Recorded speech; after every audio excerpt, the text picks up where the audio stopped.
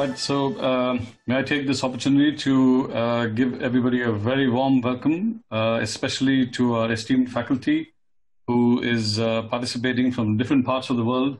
So good morning, good afternoon, good evening, and thank you so much for being part of iTRUE's webinar, which is Stents, the Lifeline of Endourology. It's been my pleasure to be a convener as well as moderate the session with Professor Bhaskar Somani and Dr. Zishan Ahmed. Zishan Hamid is an assistant professor in Manipal, and he's doing the arduous task of sitting here and then looking and interestedly asking you all the questions that are going to be pouring in from everywhere. We already have a fantastic number of participants having registered, so a warm welcome to you. I'd like to especially thank my friends even in Lebanon. I hope you guys are safe, so our wishes are with you, and hopefully all our viewers who have logged in, thank you so much and hope you're safe during COVID times. And thank you, Professor Bhaskar, for being the support and the backbone of this. And without further ado, can I pass on the stage to Zishan? If you could kindly introduce all our faculty from everywhere today. The registration link up. Good afternoon, Vineet. Very good evening and warm greetings on behalf of iTRUE. Let me introduce our moderators. I have the pleasure to introduce our moderator, Professor Bhaskar Somani. He is the president of Petra Group, president of iTRUE Group, and the coordinator for Europe Hands-on Training Program. He is also an active member of European School of Urology, European School of Urotechnology. He has more than 400 and chapters in urology books.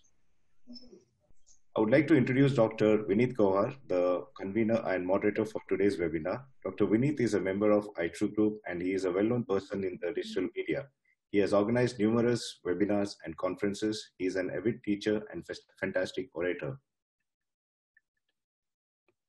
We have expert faculty from India, UK, Saudi Arabia, Canada, Italy, Israel, and who have done immense work in the field of double J stents and innovations and its applications. They will be sharing their insights on various topics. Dr. Benchu is the Associate Professor of Urology at University of British Columbia, Vancouver, Canada. He is also the Director of the Clinical Research at the Stone Center at Vancouver General Hospital. He is also the Chair of Research for the Endourological Society. He is a member of EDGE Research Consortium and the Wisconsin Quality of Life Research Consortium. Dr. Chu has done a lot of research in the area of stent biomaterials. Dr. Rishi Joshi is a consultant urological surgeon and honorary lecturer at University Hospital of Wales and Cardiff, UK. He is credited with design, development, and validation of widely used USSQ questionnaire, which is Ureteric Stent Symptom Questionnaire. It is one of the widely cited articles which was published earlier in 2000. He has received numerous grants and contributed to chapters in ureteric stents. Dr. Nikita Bhatt is the Specialist Registrar at East of England Deanery, United Kingdom. She is a committee member of the British Urological Research in Surgical Training, which stands for BURST, an associate panel member on the EAU Pediatric Urology Panel, associate on the EAU Guidelines Social Media Panel, and a BURST representative on the BAUS Endourological Committee. Dr. Arvind Ganpule is the Vice Chairman, Department of Urology and Chief of Laparoscopic and Robotic Surgery at MPUH, Nadiad, India. He is the Chairman of the Endourological and Stone Subspecialty of Urology Society of India. He has contributed various chapters, especially in 12th edition of Campbell-Walsh Textbook of Urology, Hinman's Atlas, Smith Endourology, and many other urology textbooks. He has authored more than 200 peer-reviewed publications and has 3 patents to his name. He has received various awards and also serves in the editorial board of various international journals. Dr. Saeed bin Hamri is the consultant at National Health Guard Affairs, Saudi Arabia. He is the founding member of International Petra Group and head of Saudi Endourological Society. His main interest is in minimal invasive surgery, flexible ureteroscopy, and laser therapy. He participated in many bilingual international conferences presenting more than 300 scientific presentations. He was honored in 2011 for his participation to develop new products in endourology and laser lithotripsy. Dr. Mario Sofer is the Associate Professor of Urology, Director of Endourology at TASMC Tel Aviv, Israel. Dr. Sofer is a permanent reviewer for leading urological journals and is appointed in the board of reviewers for Central European Journal of Urology. He is the author for more than 100 peer-reviewed published papers as well as book chapters. His main interests are treatment of upper urinary tract, bilateral simultaneous.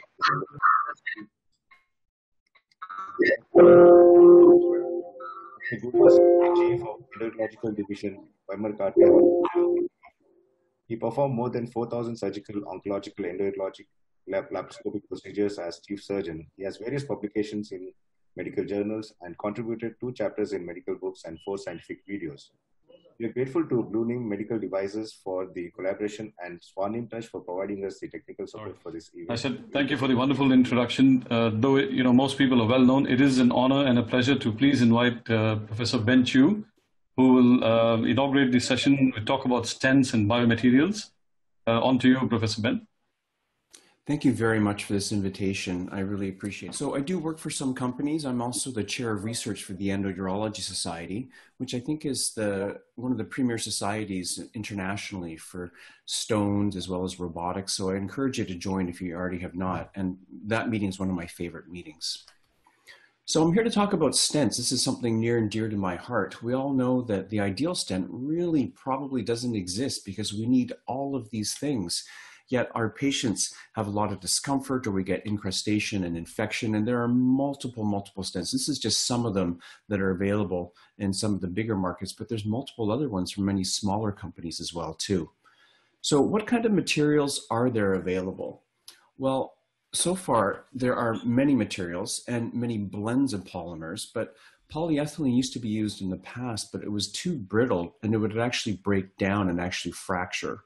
Silicone is a very biocompatible material, and then there's all these proprietary blends. So I'm going to talk just a little bit about some of this material in the past. Polyurethane is one of the most commonest base materials in today's stents, and it's used in many other things, such as foam, a lot of industrial things, carpet, many other things. So, but what's the problem with pure polyurethane stents? Well, they can actually fracture. This is a study that was published about 8 years ago. And if you have infections, and if they've been in for quite a long time, they can actually break and actually fracture. And here's just some x-rays of that happening. And the problem with this material is it's just very brittle, particularly when it's left in for a long time and if the pH changes. So what about polyurethane? There was a study done in 1988, and this was a very famous study, but it really hasn't been replicated yet. They looked at a whole bunch of different materials, and they did it inside of dog ureters, and they actually found that there was a lot of epithelial ulceration and erosion as well too.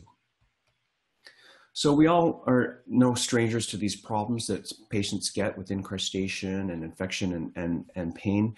What about pain? So what about stent design? Simple thing, what about size? A 4.7 versus a 6 or a 7, and they used Mr. Joshi's ureteral stent symptom questionnaire, USSQ, and what they found was that the 4.7 French stents actually had less symptoms than the other stents did. And if you're wondering whether or not it still caused dilation of the ureter, if you're going in for a secondary ureteroscopy, there was still very good dilation of the ureter, even with the smaller stent. Another study showed that, this is just done last year, 6 French versus 4.7 French stents. The larger stents actually had worse symptom scores in terms of urinary symptoms and urinary voiding, and the 4.7 French stent actually did much better. Now, how about removing the stents? How do patients prefer to remove this? This study looked at whether or not they really would prefer a cystoscopy versus an extraction string. And the extraction string and doing it at home was actually the best way of doing it rather than doing a cystoscopy. So I think this is a nice way to do it. I leave about 90% of my patients with an extraction string. If they're infected or other reasons or strictures, then I don't want to leave it. But certainly I think this is my preferred method of removal. How long should you leave a stent in? I often get asked this question, and there's really very little data until this study came out. They looked at patients versus 3 days versus 7 days, and then they looked at symptom scores. And what they found that you thought, or you would think that if you left it in for a shorter amount of time, that patients would actually feel better. But that's actually not true. In fact, 7-day patients actually did better. They ended up having less pain and coming back to the emergency department a lot less. And I think there is a good reason for this. We've done many stent studies in pigs, and what we've found is that they actually have something happens around the 72-hour mark. So this does make sense. I think if you take it out after 3 days, I think there's still a lot of edema and a lot of irritation going on. So certainly I leave mine in for 5 days. That's not based on anything, but I think 7 days here, this evidence shows that this is actually a lot better. What about the positioning of the stent? If you leave it in on A here, where it is not crossing the midline, or whether it just crosses midline or right across the midline, certainly they found that there was less sexual symptoms if it did not cross the midline. And what they actually found, that there was actually no difference in the positioning and did not affect the stent symptoms. So the best way probably to measure stent length is to take the CT height, just go vertically right down from the ureterovesical junction right up to the kidney, and then add 20% for that anterior posterior portion. So what about differences in stents? This is a new type of not commercially available stent yet, where they would take a stent, cut it, and attach a string to it so that there was very little material inside the bladder. In essence, it was actually just a string, a suture string. And what they found with these patients in the blue was that they actually had much less analgesic use on post-op 3 to 14, and their visual analog scale was also much better as well too. So this has been commercialized in a stent called the Mini J-Fill. And what this is exactly that. It's basically a renal coil, and this is what it looks like on X-ray, but then it is basically a polypropylene suture, or basically a monofilament suture that goes all the way down into the bladder, and that's how you extract it. And this group in France did it, and you notice that patients still had ureteral dilation. And the nice thing about this compared to regular polymer stents is I think there's a lot more room in the ureter, so fragments could still pass after shockwave lithotripsy. If you reduce the material a little bit less and just use loop tail ureteral stents, they actually found that if they did not cross the midline, that these patients had less bladder symptoms with the loop stents. Now, how about silicone? Silicone traditionally before was a little bit more difficult to implant because you needed a lot more material to get the axial rigidity in order to insert it up. Well, the inner lumen was really quite small because you needed quite a thick stent. Coloplast has come up with a new stent called Imogen, where they've sort of really been able to stabilize the silicone and make it more rigid. And therefore, it's still very soft. So insertion is actually a lot easier than the previous generation of silicone stents. And these patients actually tolerated it very well and better than a PercuFlex Plus stent from Boston Scientific in certain scores. Now, this is an example of a stent discoloration. These are two types of Boston Scientific stents, the PercuFlex Plus. And this led to a study in Japan, sort of looking at this discoloration. And we actually did a study, myself and Dirk Lang, who's a PhD at my center, who is in charge of the basic science in stents, looked at whether or not these actually made a difference. Why did they encrust? And did this affect its ability to either, why did they discolor? And did they encrust, or did they actually get more bacterial adhesion? And using EDX, what we actually found was that it's actually the bismuth in the material which makes it radiopaque that actually reacted with sulfides, making bismuth sulfide. So sulfide in the urine with bismuth bicarbonate in the stent produced bismuth sulfide, which turns it black. So this stent discoloration, we then tested it to see, does it encrust more? Is there more bacterial adhesion? And I'm not showing that data, but we did not find that at all. So this was purely a cosmetic thing. They turned black, but there was no increase in stent-associated complications. Boston Scientific took this data, and despite the fact that there was no clinical difference in them, they still designed a new stent that had what they called a Percu Shield. Essentially what it is a tri-layer design. So it has this material on both the outer lumen and the inner lumen. And what it does is it prevents the urine from getting to the bismuth bicarbonate, which is the radiopacifier. Therefore, these stents do not discolor.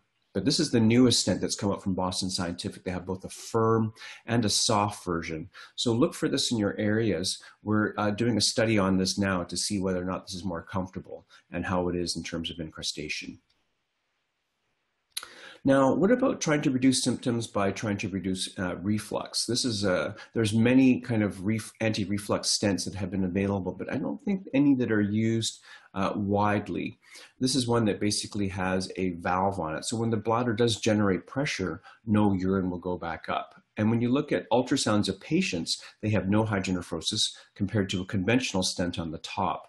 And they did this in 105 patients, and patients had certainly less pain with urination with this kind of material.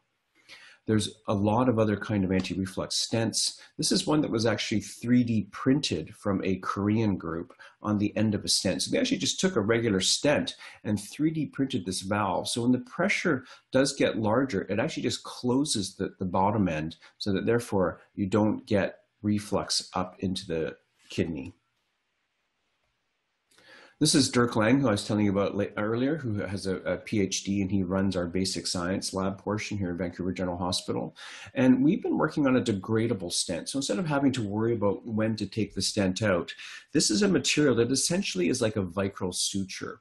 It is made up of glycolide, caprolactone, and poly-L-glycolic acid. And what it does is it basically degrades over time. And in animal studies, the first one we did degraded between 7 to 10 weeks, and then we finally got one to degrade between 3 to 4 weeks. In terms of the hydronephrosis, there's much less hydronephrosis in pigs, at least, with this stent compared to regular polymer stents.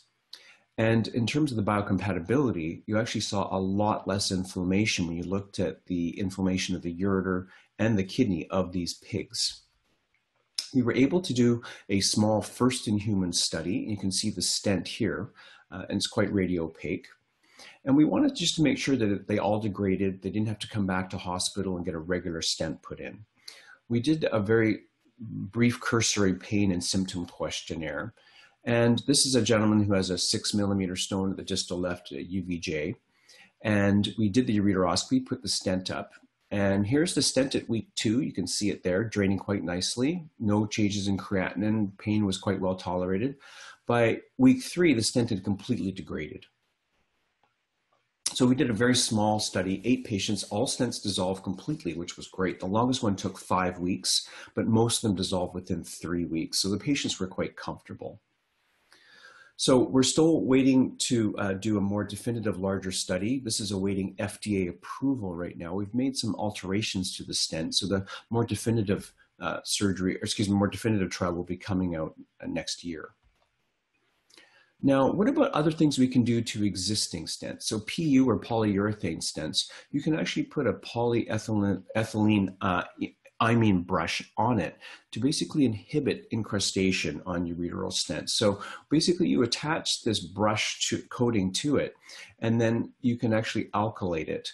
And inside of in vitro testing, as well as inside of rat bladders, when you infect them, this is just a control stent, and under scanning electron microscopy, you can see the kind of incrustation you can get here. But on this stent that has the polyethylene imine brush coating, you actually see nothing. So this is a very interesting article, and we've actually done very similar things here too with Dirk Lang and myself with the group here at University of British Columbia, where we took a brush coating with antimicrobial peptides, which are essentially short polypeptide chains, otherwise known as nature's antibiotics. And we've actually tested that inside of rats. And this is a study where we actually gave them a GFP and then done a Lumix kind of testing to see how much bacteria is there.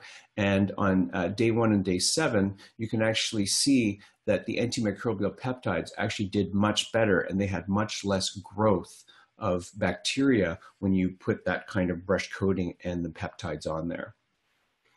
So, and then when you take the catheter surface, there's actually virtually no bacteria growing on it when you have antimicrobial peptide, and very little growing in the urine compared to controls. So Dirk Lang has actually taken this further, and you know how muscles can attach to basically anything. So their glue is actually polydopamine. So Dirk has taken polydopamine and used this to attach the antimicrobial peptides to Foley catheters. And it's a very simple, easy process. It doesn't cost a lot. It's a simple dipping process. So he can basically take the polydopamine, cross-link it to the antimicrobial peptide. And even when you replace bacteria on a daily basis into this in vitro test tube, up to 21 days, there's still virtually no growth of bacteria on the coated catheters. So we're looking to do this on ureteral stents at some point as well too. Now this is work, I want to get into a bit of our translational science work. We want to, instead of just sort of developing new materials, we want to understand what happens to the urinary system. Why do patients get pain? Why do they get this dilation? So we use the pig model, and you can see there's quite a bit of dilation at 48 hours. And this is what I was talking about earlier with the 3 versus 7 days. And at 7-day stenting, you can see there's even more dilation. So what is it that actually causes this dilation, and does it relate to the pain? So Dirk has actually talked about GLI1 expression in stented and unstented ureters, and he's working on the hedgehog signaling pathway to understand what this is. And perhaps we can either develop a drug-eluting stent or even medications to try and reduce stents, or even just giving medications instead to prevent from having to use a stent in the first place if we can control ureteral dilation. We all know about erythropoietin and how it can cause blood doping for athletes to increase their amount of hemoglobin, but it also can actually increase ureteral smooth muscle function. So Dr. Lang did a study looking at EPO given to mice where we actually temporarily obstruct their ureter. And what you can see here is that when you obstruct their ureter, give them EPO, and then take off the obstruction, the return from hydronephrosis is much faster in the EPO group than it is in the control group. And it's also much faster to coordinated peristalsis. It's about 4 days only with EPO versus 11 days. So there's something with this. Now, we're not suggesting we give erythropoietin to our obstructed kidneys patients, but there's something in this pathway that we can use to exploit further therapies to help patients with obstructing kidney stones. So really there's a lot going on in the stent world in terms of coatings and new materials, new designs. We're working on the degradable stent and understanding what really is the scientific cause of all of these symptoms. Again, I really thank you for this invitation, and I'm really looking forward to the rest of the talks today. Thank you. Thank you, Dr. Ben. It's always enlightening, if I may use that word, when I listen to your lectures, and I'm sure everybody feels the same. Our next speaker, Dr. Rishi Joshi, I think we've been used to his name from 2003 when he first introduced the USSQ questionnaire. And it's a pleasure to have you over here. And we'd love you to please give us your talk on how the adaptations of USSQ questionnaire stand today and its future, please. So essentially, we're looking at ureteric stent symptoms questionnaire, and the remit of this talk was its development and application, but I'll cover some of the other principles which I think as urologists who appraise the evidence should know how this area applies to our routine practices, to the research that we undertake, to the patient side of the story. So essentially, what is a PROM? It's a report on patient's health condition that has to come directly from the patient without anyone else's interpretation. This is essentially a survey of perceived health problems and health services. What it does, it basically measures subjective quality of life in an objective fashion, and that quantifies it in a valid and reproducible way, which are the criteria that should be satisfied for a PROM. And it has got a lot of application.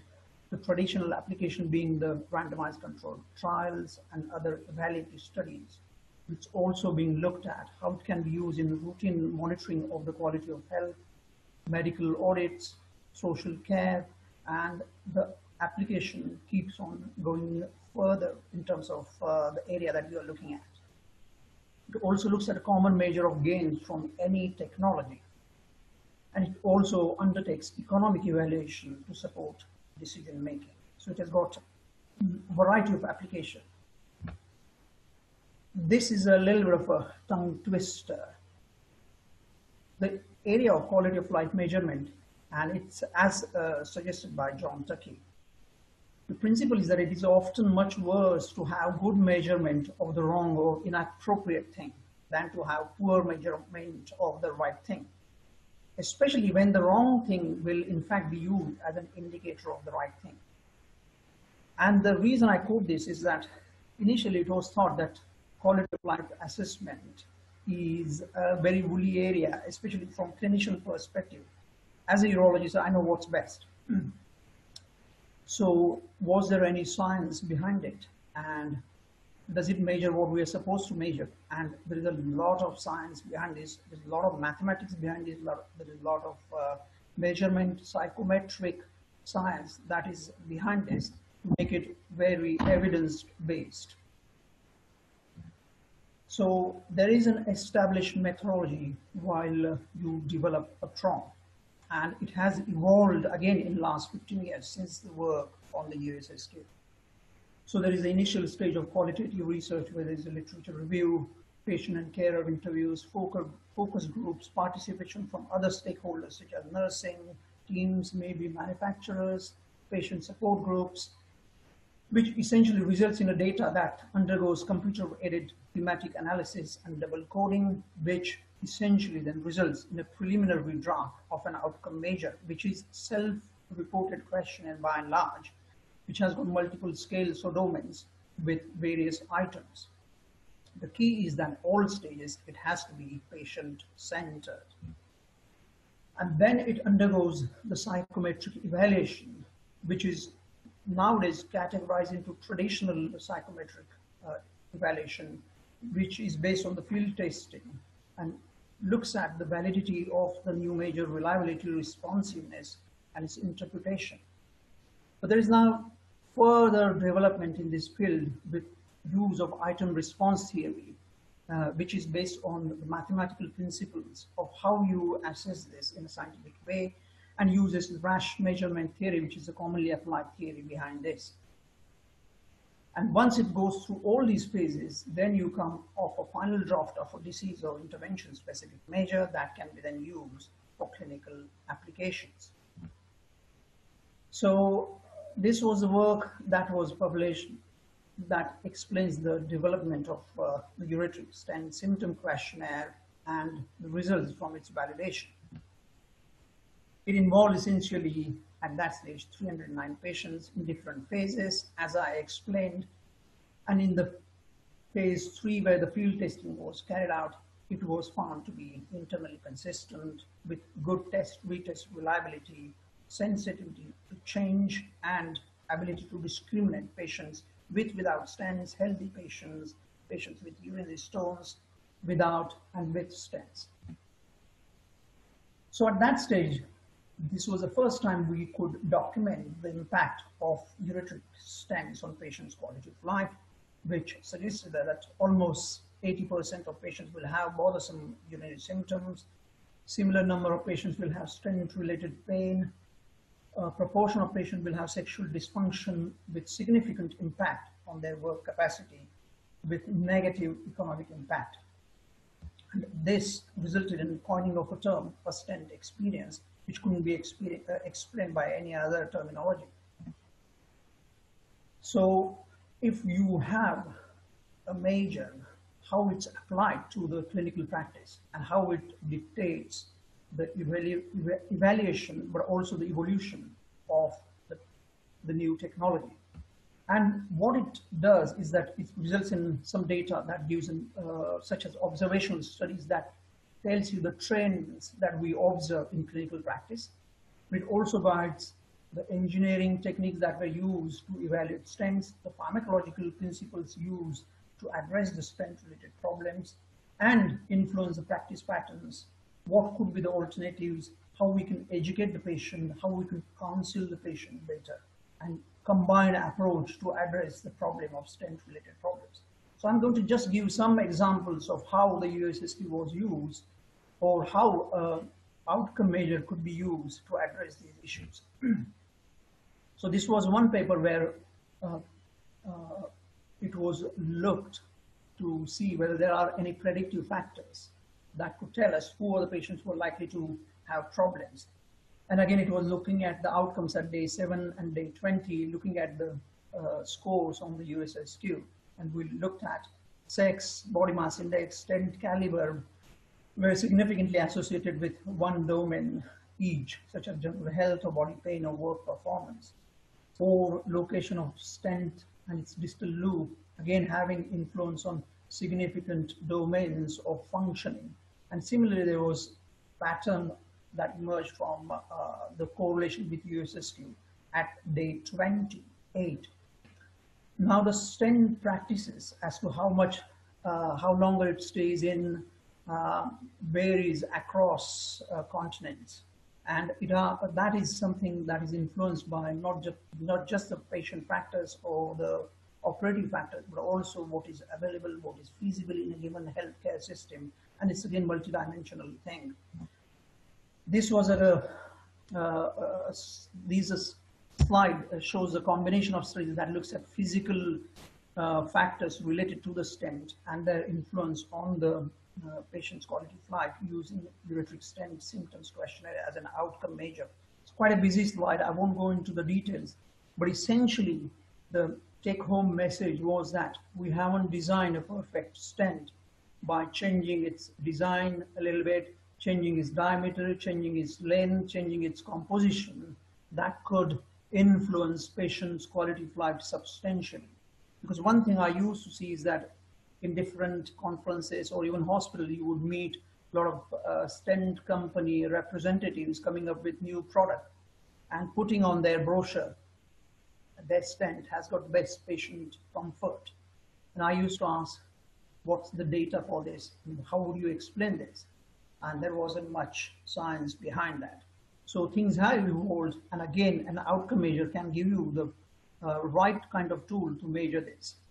So there wasn't anything, of course, Ben's work or data from the previous slide has shown that there are some studies which show that there are some benefits to be gained from using a less diameter stent. Other studies have shown that it can change the length and might have benefit. Again, a larger data coming on this using validated tools will help to ratify those findings from single RCTs. Then came the whole area of use of pharmacotherapy in addressing the stent-related problems, and people tried local injection of drugs, but also the systemic therapy, and this has shown a lot more promise. So there was quite a few studies, RCTs, that use ureteric stent symptom questionnaire and looked at the effect of systemic therapies, and further this resulted into multiple meta-analysis looking at the impact of different medications, essentially the alpha blockers, antimuscarinics, or combination of this, and other medications such as ketorolac or painkillers to address this problem. What it essentially showed that there was a fair amount of gain by use of alpha blockers. If you give alpha blockers to patients who have stent-related symptoms, then there is substantial improvement in a proportion of patients. Similarly, there was some gain seen with with anticholinergics, and use of USSQ facilitated to look at the impact of individual domains of patient functioning in terms of urinary symptoms, body pain, general health, and see what were the benefits out of this. And there were significant benefits to be noted. So these were the impact on different domains, indicating that by and large, there is improvement in patient symptoms in terms of urinary symptoms or body pain, with variable impact on sexual matters or general health domain. Clearly, this is the field that needs to further evolve, but has shown promise. And I think if we have treated patients with these medications. As a clinician, we have also seen that there is a proportion of patients who will show improvement. You can tide their problems with the stent with the use of these medications. So again, the use of an outcome measure can validate your clinical suspicion, your clinical trials with findings such as this. And of course, there are additional applications. So in terms of the USSQ, it has undergone linguistic and cross-cultural validation in over 18 languages with worldwide applications. So it's undergone Spanish, German, Italian, Hindi, Korean, Chinese, Russian, all those languages. Now the USSQ is available. But what it's allowed is for the local studies to take place, creation of and dissemination of local evidence base that will help the patient communication within their sort of geographical areas. It allowed the local researchers and other stakeholders to be part of the stent research, including manufacturers or paramedical staff, because a lot of the stent studies have been related to the major stent manufacturers. However, there are local stent manufacturers in different countries, and now they can take part in this research to show how their stent stands in the local geographical areas. Also, it stays as a valid tool for the clinical trials to evaluate any of the new stent designs. Again, Ben has mentioned a lot of potential for different stent designs to be coming out into the clinical realms. And again, tools like this will allow to validate the findings from the initial studies based on these new stent designs. Of course, there is always a scope for more work.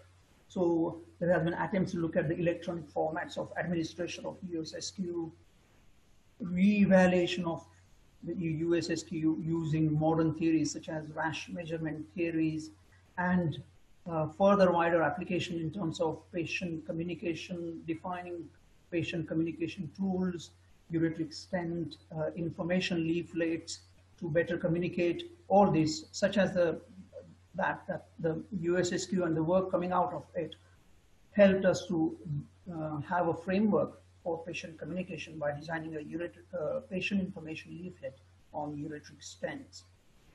So this is the application of the USSQ in the clinical practice, but I think the principle of designing an outcome measure, the science behind it, how it can be applied to clinical practice in any field will be of use to all of us as the urologists, as clinicians, but also the researchers within us. And I think we need to know the sound principles behind it to work out what research is telling, whether it is valid enough, whether the data coming out is scientifically strong or not based on the outcome studies. Thank you.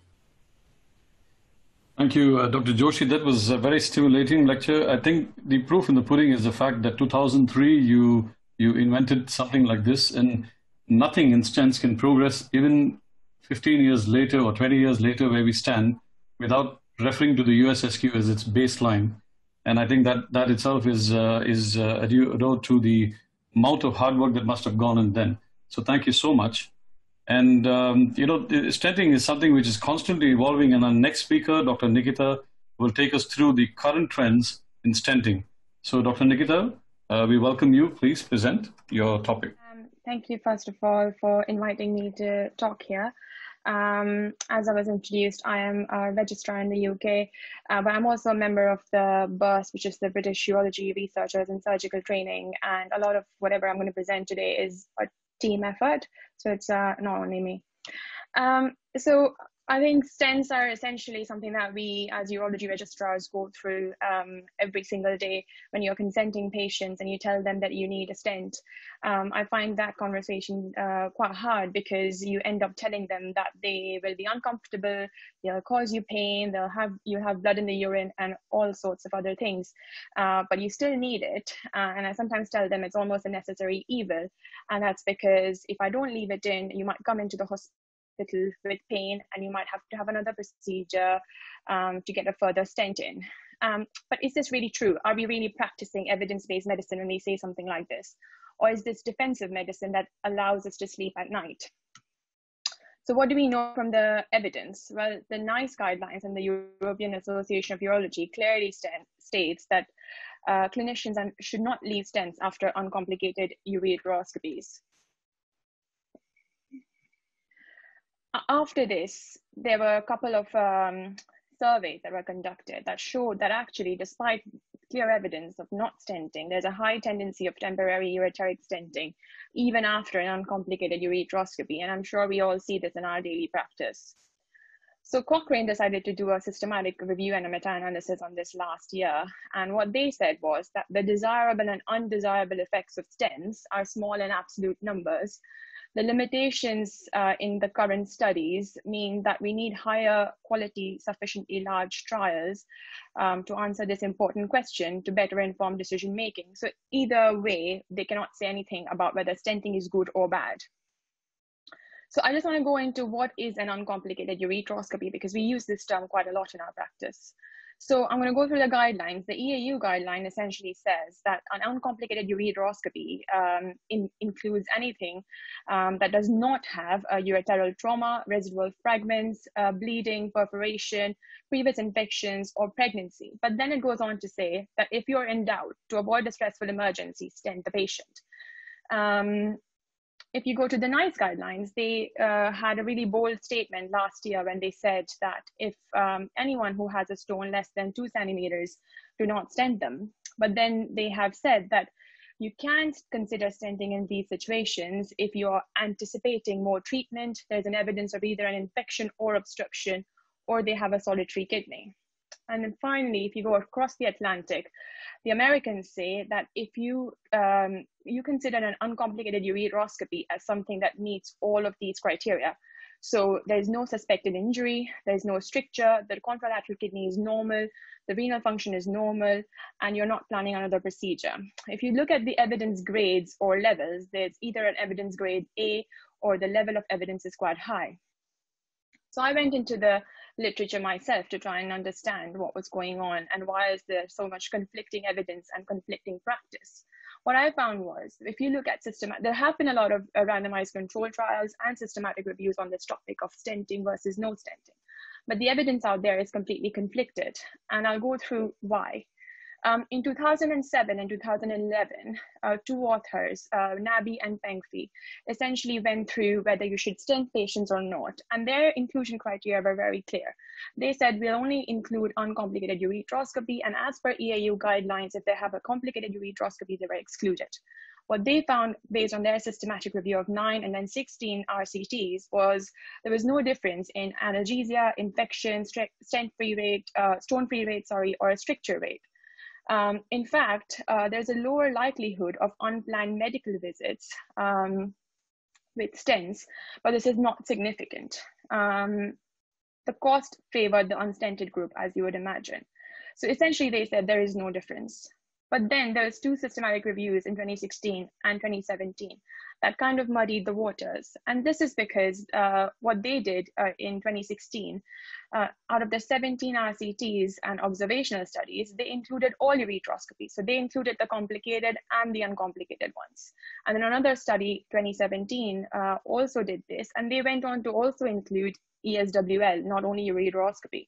And they ended up saying that actually, if you stent your patients, then there's a lower chance that they'll come back into the emergency department. So if you've unstented patients, they tend to come back into the hospital more often. But as you can see, that their inclusion criteria is not as definitive as the previous 2 systematic reviews. And then I think, as Dr. Chu has already gone through this, there is not a lot of evidence on how long you should be leaving stents for. I could only find 2 studies. One was an RCT, which Dr. Chu has already gone through. And the other one is a retrospective cohort study, where they divided their patients based on 14 days and 15 days. And they found that anything over 15 days has a significant higher ratio of fever or other adverse events. So they recommended less than 14 days. So it might seem that 7 to 14 days is the golden period. But if you look at all these trials, what you can clearly see they're looking at things like readmission rate, LUTs, flying, etc. But they are missing something that's really important for stent patients. And we've gone through this quite nicely in the previous talk. It's about patient-reported measures. And this is really important because a stent, you might put it in for a week or two, but this affects the patient's life dramatically. And every time I tell the patient I put in a stent, and if they've had a stent before, this is the kind of conversation I end up having. It's painful, I can't drive, I can't work, I bleed, etc., etc. So it's really affecting their quality of life. So why is there not an RCT comparing stenting versus no stenting, looking at specific patient-reported outcome measures? And in this case, obviously, we have to use something that also covers our unstented patient. And there are things like that. Something from Cambridge is called the CUSP tool that looks at that. And Dr. Chu has been involved with the Wisconsin tool that also looks at something like this. So that's something that we really need to look at. So what did we think? We thought we need to conduct, clearly there's evidence, there is a need to conduct an RCT, whether stenting is superior to not stenting in uncomplicated ureteroscopies. But you also want to try and understand what are the current views and practice around the world for ureteric stenting after uncomplicated ureteroscopies only. So we essentially disseminated an international online survey-based feasibility study through all these different associations. We are very grateful to them for disseminating our study. It was a mixed methods model, and we used REDCap for this. So we defined our index patient very clearly as someone who's had a definitive routine ureteral rhinoscopy for either ureteric or renal stones. And after this, either you decide whether you want to put a stent in or not. But the definitions are quite clear. So a definitive ureteroscopy means the final ureteroscopy for stone when you've completed all the treatments and there's no further treatment required. And uncomplicated, we decided to define according to the EAU guidelines because this is the most thorough definition that we have at the moment. So we were very grateful that we had around 468 respondents. A majority were from the UK, but we are a UK-based collaborative. A lot of them, 70% almost, were consultants, but we have good representation from around the world. So essentially what we said was, we found first of all that our respondents are high volume stone surgeons. So I can draw your attention to the first graph on the left, where almost 75% of our respondents performed at least more than 5 ureteroscopies a day. Then if you look at the graph on the right side, you will see that almost half of them almost always stent their patients after ureteroscopies. Only 8% will never stent their patients, and these are uncomplicated ureteroscopies. We then asked them, how often did you leave a stent in the previous month after an uncomplicated ureteroscopy? Well, 92% said that yes, I left one in. And then we asked, what if it was you or your family member who had this procedure? And that number dropped down to 70%. So 22% said, well, actually, if it was me, I'll not have a stent in. And then we asked them, how long do you leave these in? So according to the studies that we have, this was corresponding to that. Almost 62% said less than 2 weeks. But I can draw your attention to the 6% who leave it in for over a month. In a procedure where this is almost possibly not required, to have a stent in for over a month is not great for the patient. So then we asked them, why do you leave a stent in after an uncomplicated ureteroscopy? And these answers, I'm pretty sure that no one is surprised by them. Ureteric edema, small fragments, I don't want them to come back to the hospital, I'm trying to follow what I was taught before, and I don't want them to have obstruction from clots, etc., etc. We then asked them, what are the criteria that you're using to decide whether you want to stent them or not? And the complexity of the case was the most important one, as in an impacted stone, the length of the procedure, the size or the nature of the stone, which is something that is not included in the definition of a complicated or an uncomplicated ureteroscopy at the moment. And this is quite significant. So then we decided to do specific scenarios. So if you look at this graph, the blue is no stent, the orange is ureteric catheter, the gray is a stent on a string, and the yellow is a double J stent requiring a cystoscopic removal. If you go from top to bottom, I've arranged this in ascending order of when clinicians are more likely to stent. And as you can see, as your situation gets more complicated, from a pre-stented ureter to a rigid ureteroscopy alone, operating time of less than 40 minutes, you're more likely to not put a stent in. But then if you come to the bottom of this graph, if they've had operation of more than 90 minutes, access sheath, impacted stone, they are more likely to have a stent. So why are these things not included in the definition of what is a complicated ureteroscopy? So finally, we asked our respondents, if we were to conduct a trial that looks at patient-reported outcome measures as our primary outcome, with a 30-day readmission rate after ureteroscopy, uncomplicated ureteroscopy, would you be willing to participate? And this is just to gauge their engagement. And we were very happy to see that 81% said that they would randomize their patients. However, 91% were more willing to randomize them into the stented arm as compared to 85% in the unstented arm. So even in a randomized control trial, people are a bit hesitant to randomize in an unstented arm. So I want to talk to you through why should we do an RCT, because a lot of you might think, well, there is evidence out there already. Why are we talking about this? Well, there's something very similar in stones called the MET. I'm sure everyone has heard about this and has been discussed at a lot of meetings. It is similar to stenting, and I'll talk you through why. Well, there's a small group of patients that all of us think that MET might be useful in, and there are the larger distal stones. We don't know exactly how it works. And Cochrane in 2014 had a similar systematic review of limited methodological strength of the RCTs, and they said, well, a bigger trial might be useful. So this is the trial that came out of the UK after this Cochrane review only a year later, which is the SUSPEND, which essentially said that MET is not useful. And what are the side effects? Why are we discussing this? Well, the cost, then there's side effects of alpha blockers. Now I'll take you through stents. And there's a group of us who think, well, they may not be necessary in uncomplicated ureteroscopy. No one really knows why we put them in. Cochrane has already put a meta-analysis similar to the one from MET. And the side effects, I would argue, are much more significant. The cost is more, and it affects the patient's quality of life significantly. So in conclusion, what I want to say is that stents cause severe morbidity, cost, and effect on quality of life. It might be a short period of time for us, but it has a big impact on the patient's life, and something that we really need to consider. The current evidence, as I've talked you through it, has definitely got limitations.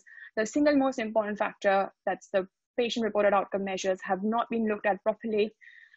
Current practice is still favoring stenting, even in our survey that was done only last year. There are several criteria that we have identified to stent in practice that are not covered by the guidelines at all. So what we need to try and now do is redefine an uncomplicated ureteroscopy, because it's much more than what the guidelines say. And there is equipoise to participate in such an RCT. So we are in the process of designing one, and I would urge you all to please participate in it if you're interested. Thank you very much, and thank you for the invitation. Thank you, Dr. Nikita. That was beautifully presented, very clear. You outlined the controversies that we are facing day to day. Even now, I must confess, in my 2 decades of practice, I've been, like you rightfully said, stenting just for the peace of mind, falsely maybe. But COVID again has totally opened up a new dimension towards this, and it also has changed my practice in stenting. And I'm sure as we proceed with the rest of the speakers, we'll get a little more insights about uncomplicated ureteroscopy. But I think the first thing that comes up is a challenge when you have infections. So Dr. Arvind, we are very much looking forward to your talk about PCN versus stenting in infections of the kidney. Dr. Arvind, all yours, please. Thank you very much, Dr. Vineet. I must put on record my sincere thanks to my dear friend, Dr. Zishan, and of course, Dr. Bhaskar for giving me this opportunity, and of course, I too. I have been charged with the responsibility of talking something about in renal infections. What do we exactly do? Is double J stenting preferable, or is percutaneous nephrostomy preferable? The flow of my talk would be somewhat like this. I'll be first setting the ball rolling by discussing a few index cases, highlighting a very few important papers in the literature. Literature is different from what we face practically, so I'll be discussing few practical points, a case where everything went horribly wrong, and finally I'll propose an algorithm. So going straight away to the index case 1. This was an 4-year-old female. She had presented with an right flank pain since past 10 days. with on and off fever for the past 7 days. And on evaluation, we found something like this, and thinned out cortex with an moderate hydronephrosis. And as you can see, there is a lot of debris in the lower calyx. Her counts, as expected, were 17,000. We did an actually she came with this diuretic renogram, and her split function was 17%.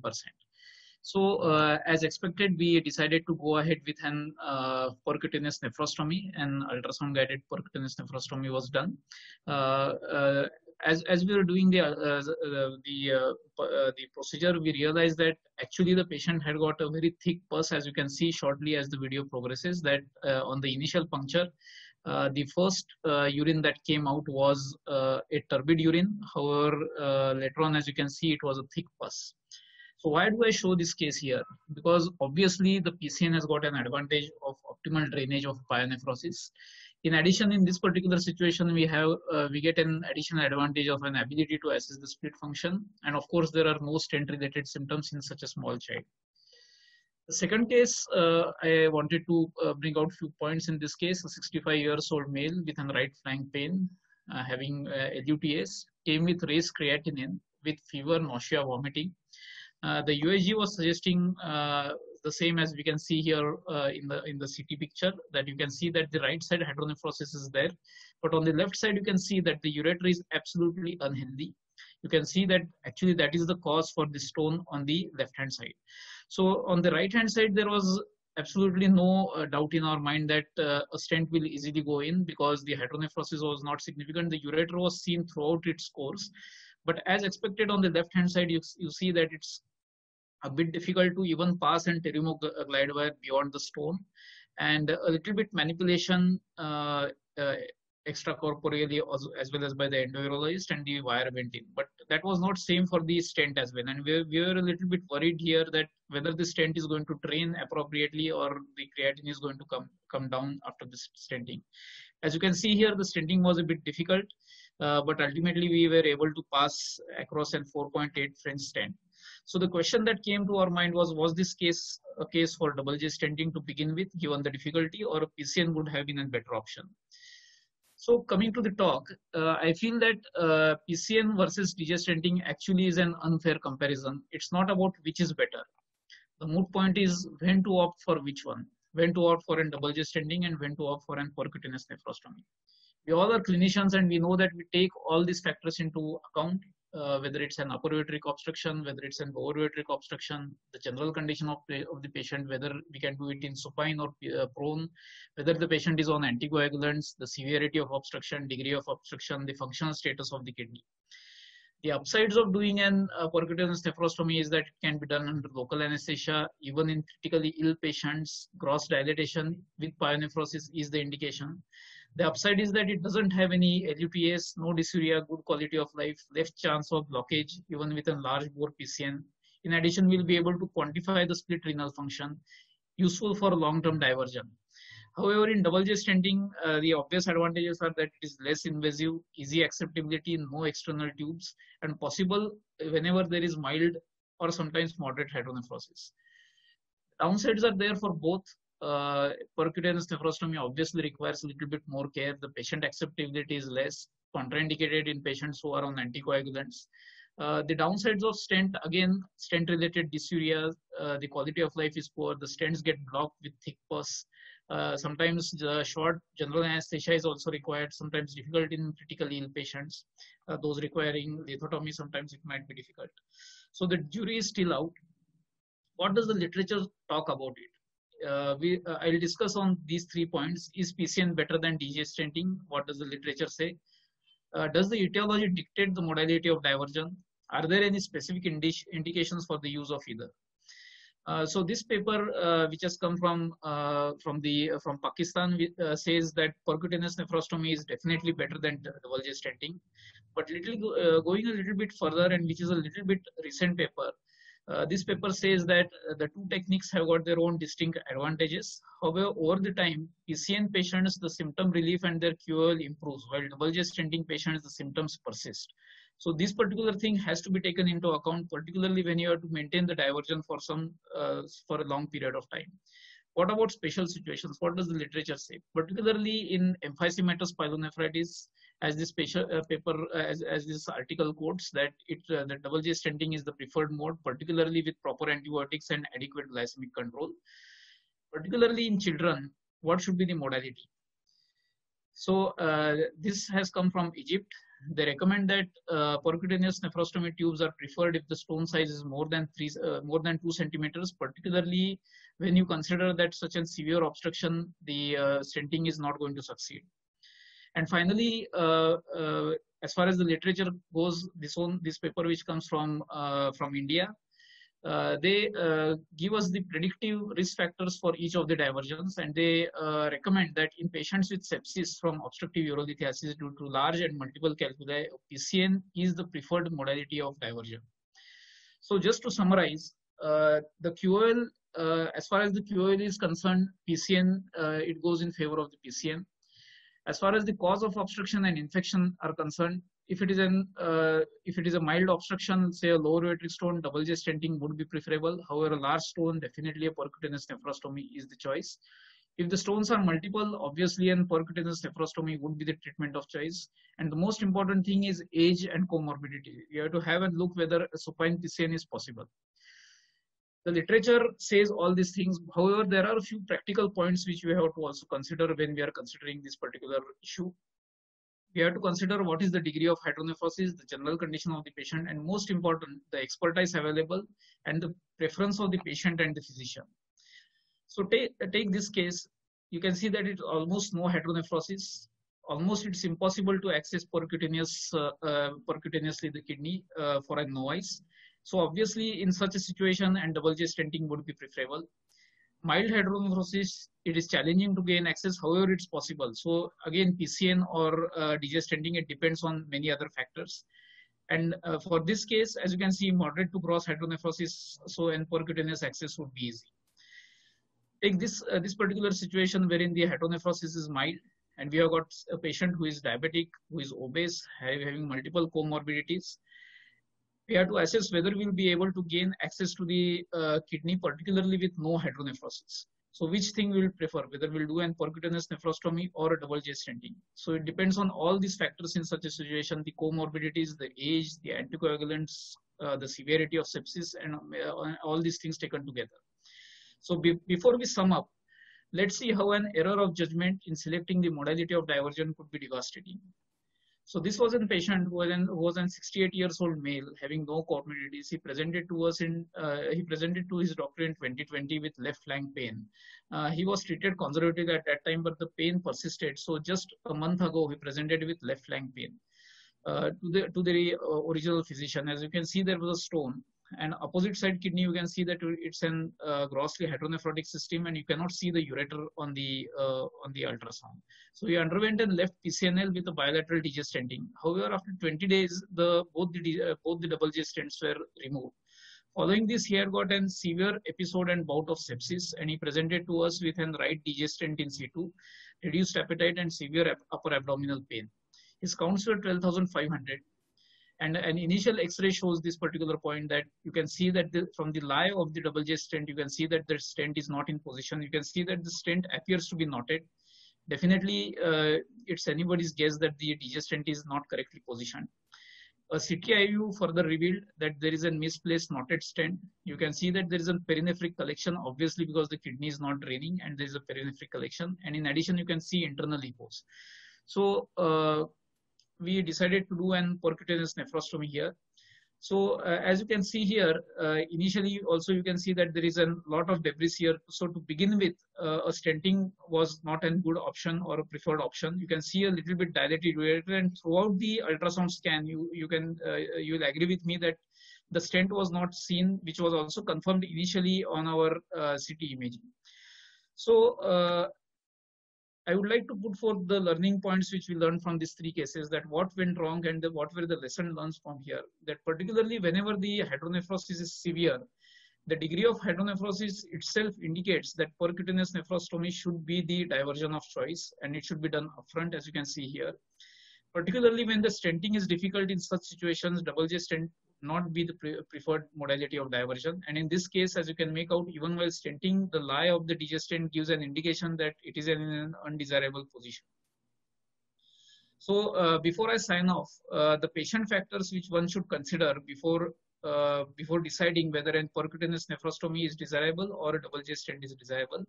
Of course, the general condition of the patient, whether the patient is on anticoagulants, the location of obstruction, the degree of obstruction, and of course, as far as the disease factors go, we have to decide whether it's a benign or a malignant obstruction leading to sepsis, and what would be the duration of diversion that is required. So we suggest the following algorithm. Suppose the patient presents with renal infections with obstructive uropathy. If the patient is vitally stable, he's a little bit high risk for anesthesia, having an upper ureteric obstruction, large multiple stones, moderate to gross hydronephrosis, particularly if the obstruction is malignant, long-term diversion is required, there is a suspicion of pyonephrosis, then the modality of diversion should be percutaneous nephrostomy. On the other hand, if you feel that the patient is vitally stable, the patient is not on anticoagulants, there is a obstruction which is lower down in the ureter, small calculi, and if in the discretion of the surgeon, he feels that the kidney is not puncturable, mild hydronephrosis, benign etiology, then definitely the modality of obstruction should be double J stenting. So I leave you with this particular algorithm which clear-cut indicates and lets us know which should be the preferred modality of diversion. Again, I would like to thank iTRUE, Vineet, Bhaskar, as well as Zishan for this particular opportunity. Thank you, Dr. Arvind. That was really nice. You've left some very clear-cut viewpoints, which I think a definite take-home messages, which is a great algorithm as well. It's always been my thinking that, or rather learning, we've always learned that whenever there's infection lower down, you divert proximally. So it was just this understanding that put a PCN and you'll probably sleep well. But often we've seen that we put in a stent and that can equally act well. But some of the points that you highlighted are so relevant and pertinent to management. The next speaker, we move our focus from infections to strictures. And with endourology gaining momentum day to day worldwide, I think everybody's waiting for you, Dr. Saeed, to give us an insight as to how do you manage these strictures with stenting. Thank you much, Vineet. It's my pleasure to be among these renowned names. I have to declare that I work with these certain companies. And first of all, you asked me to talk about endoscopic measures for the stenting post endoscopic treatment of ureteric stricture.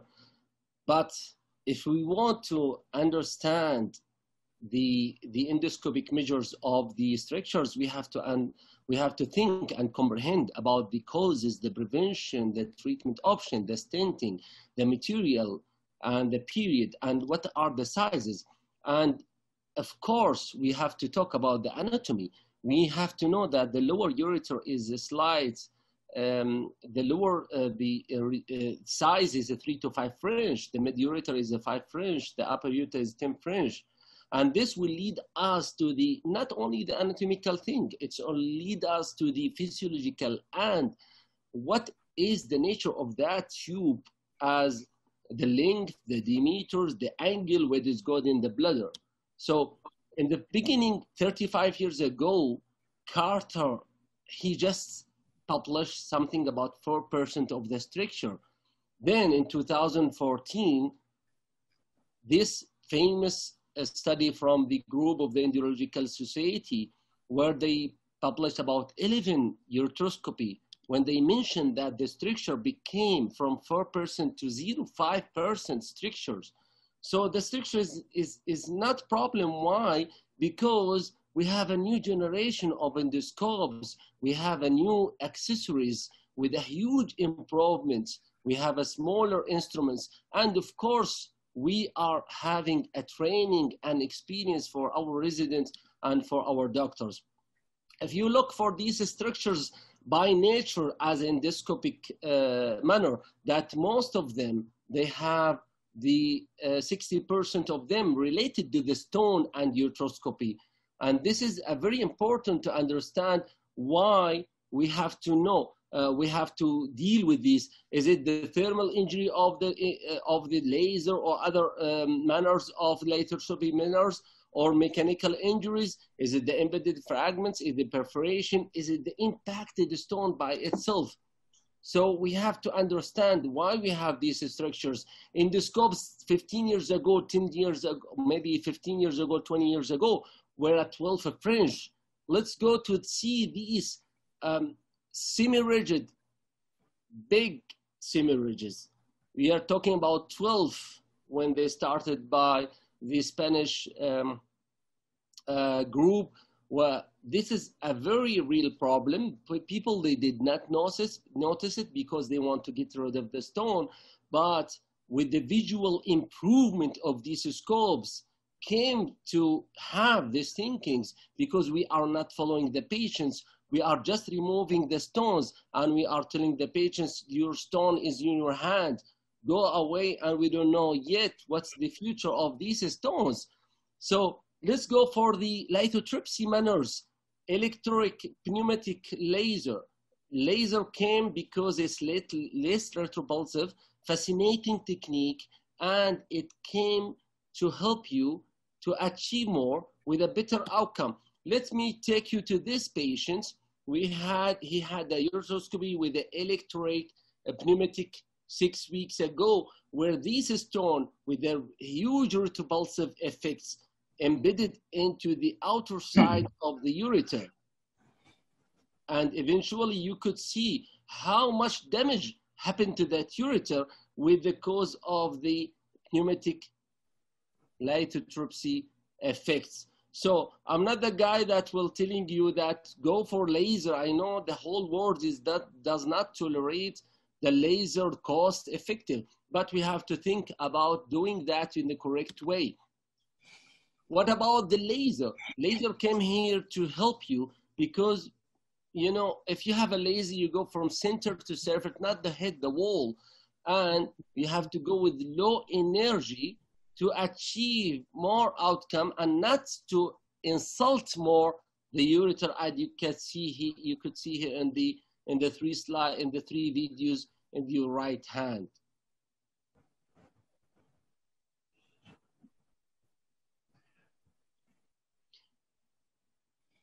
What about the thermal effects of the ureter?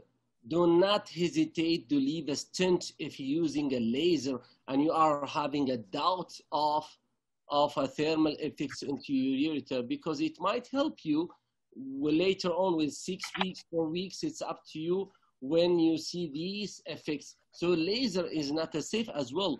But if you see these injuries, you have to think about a thinking patient, because I think most of the urologists came out with thinking, okay, stainless ureteroscopy. So what is the definition of the simple ureteroscopy? What is the definition of laser lithotripsy?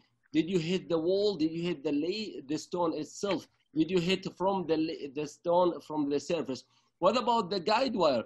Guide wire could cause these strictures, as you could see here in the left side, completely out of the impacted stone. Or you could put the guide wire in, out, as you see in the middle video here. Or you could just do a simple perforation. We don't know yet what is the future nature of these injuries. What about the perforation? That's why we have to do a proper retrograde ureteropyrography, because the prevention is more important than the treatment. So we cannot underestimate the guide wires. This is a very simple natinol guide wire. It could give you a huge extravasation and might be a stricture in the future. What about the active dilatation? Everybody is talking about the balloon is for birthdays. Look at this. I have done it myself. This is a 15 French balloon. I want to get in that ureter, very small, almost a 3 French. I have dilated to 15 French. Imagine that you are yourself, that you have done, put a small size a t-shirt in your size, which is an X large t-shirt. So you will just crack it down and you will end up with a very ugly ureter. So the balloon and active dilatation has no rule in the ureter. We have to move on to the passive dilatation. Put a double G stent and wait for the patient.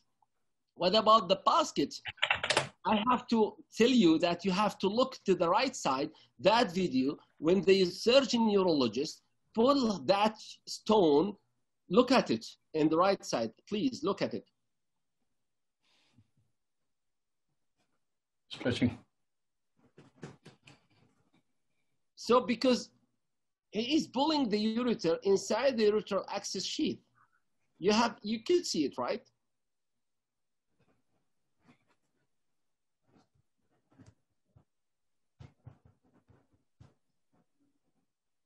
So these are the kind of impatient of urologists and endourologists. You have to be patient to achieve something, an outcome.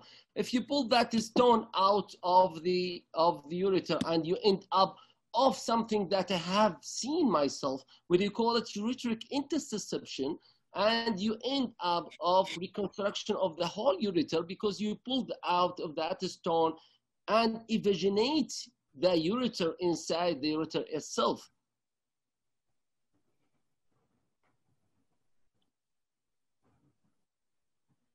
Let's go to the basket itself. If you forget the basket, these are cases that I have faced, that the basket left in the ureter wall.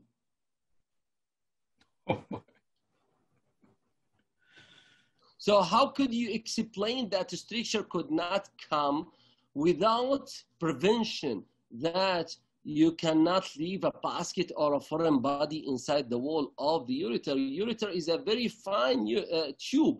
You have to be very delicate and very soft surgeon with it. Otherwise, it will punish you with a very reconstructive surgery.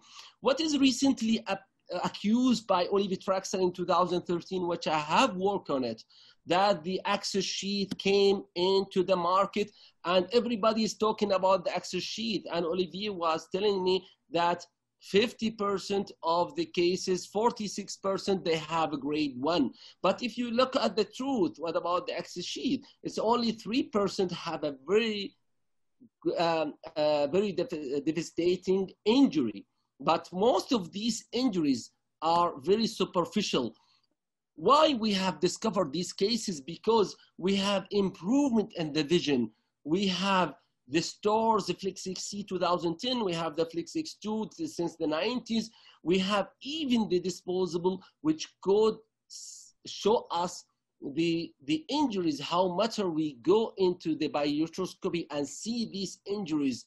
And this gives us an idea about how we are injured the ureter for what? For just taking the stone of those patients out. So you could tell that most of the injuries comes into the distal ureter. Why? Because of two things.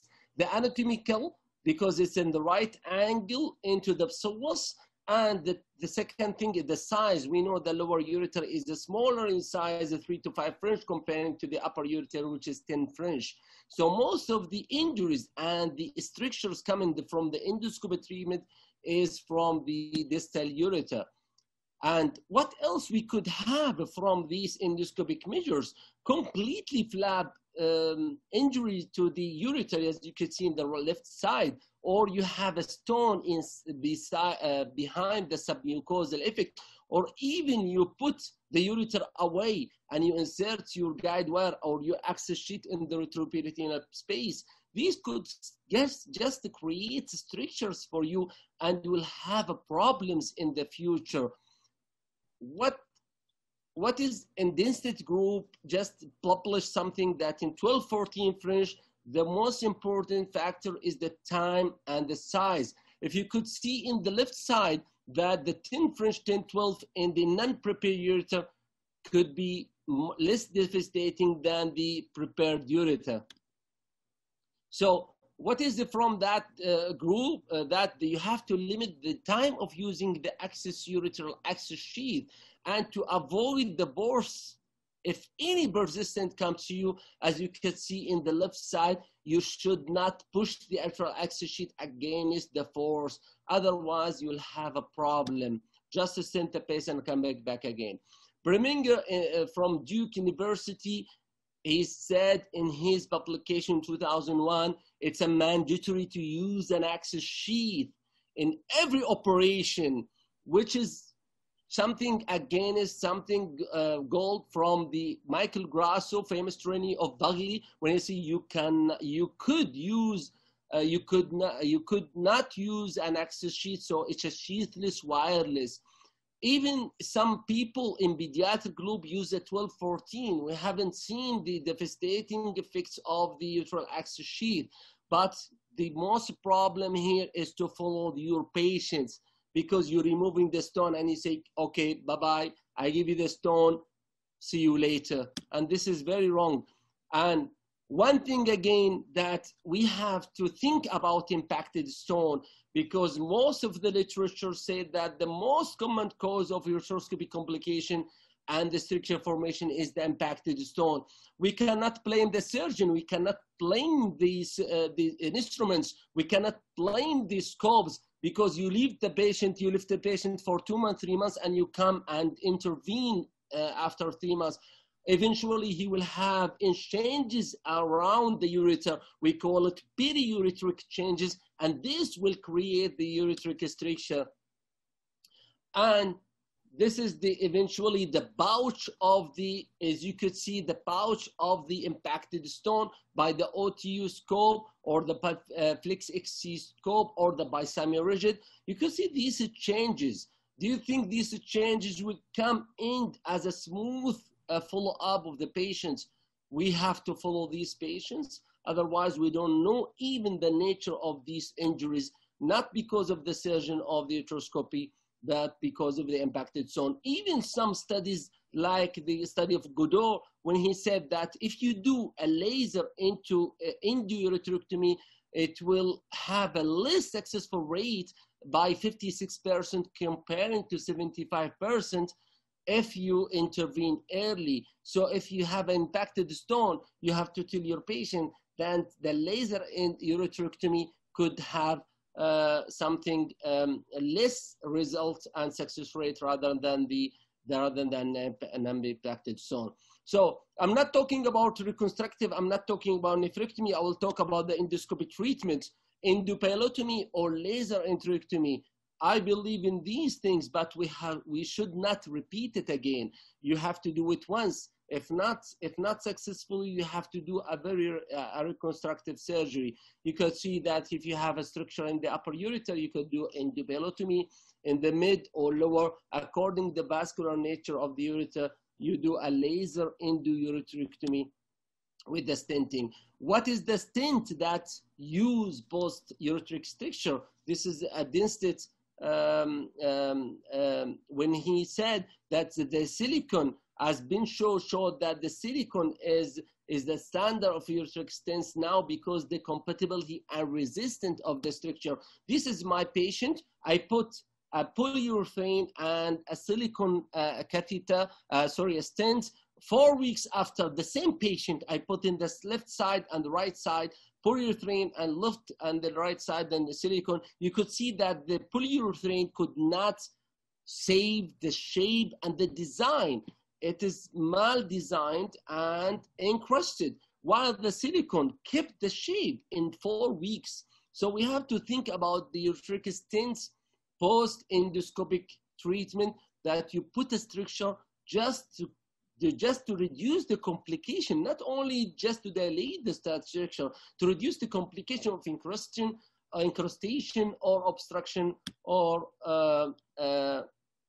migration. Even some companies, they just created for you steno stents, which is in the middle 12 French, because they think that the large caliber, I will show you in the next slide, the large caliber might help you after the endoscopic treatment to help you to dilate more and to have the most successful of the treatment.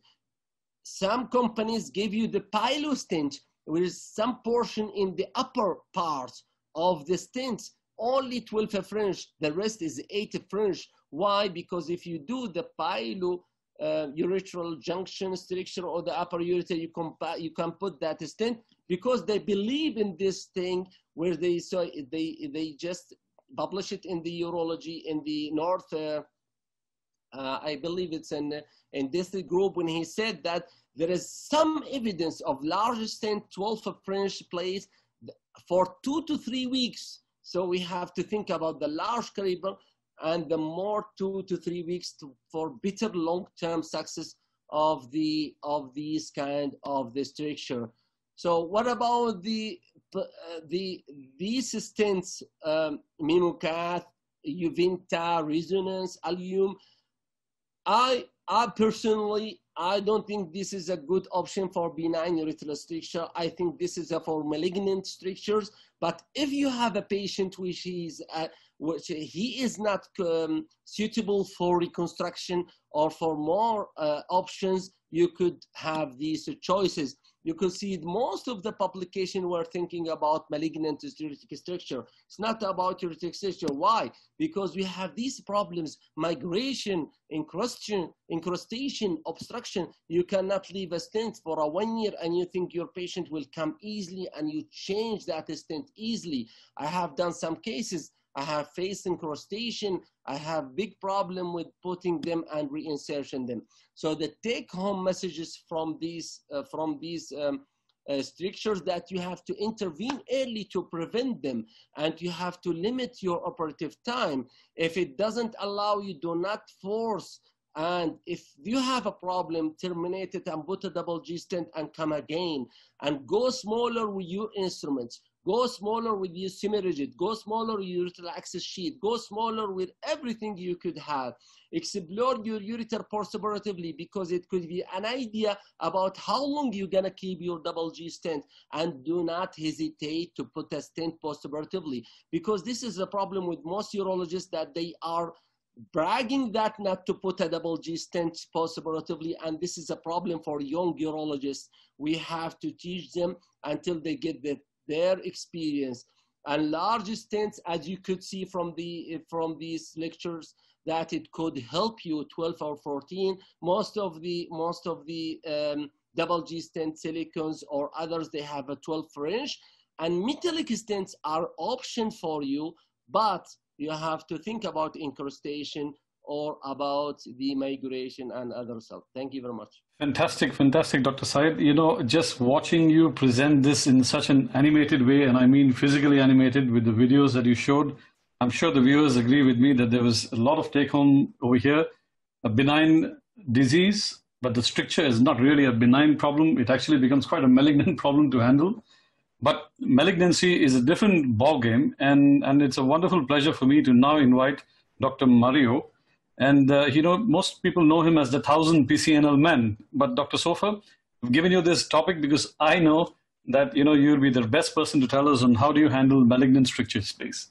Good evening, good afternoon, and good day, everybody from Tel Aviv. It's just great to join this prestigious panel, and I'd like to express my gratitude to the organizer for inviting me.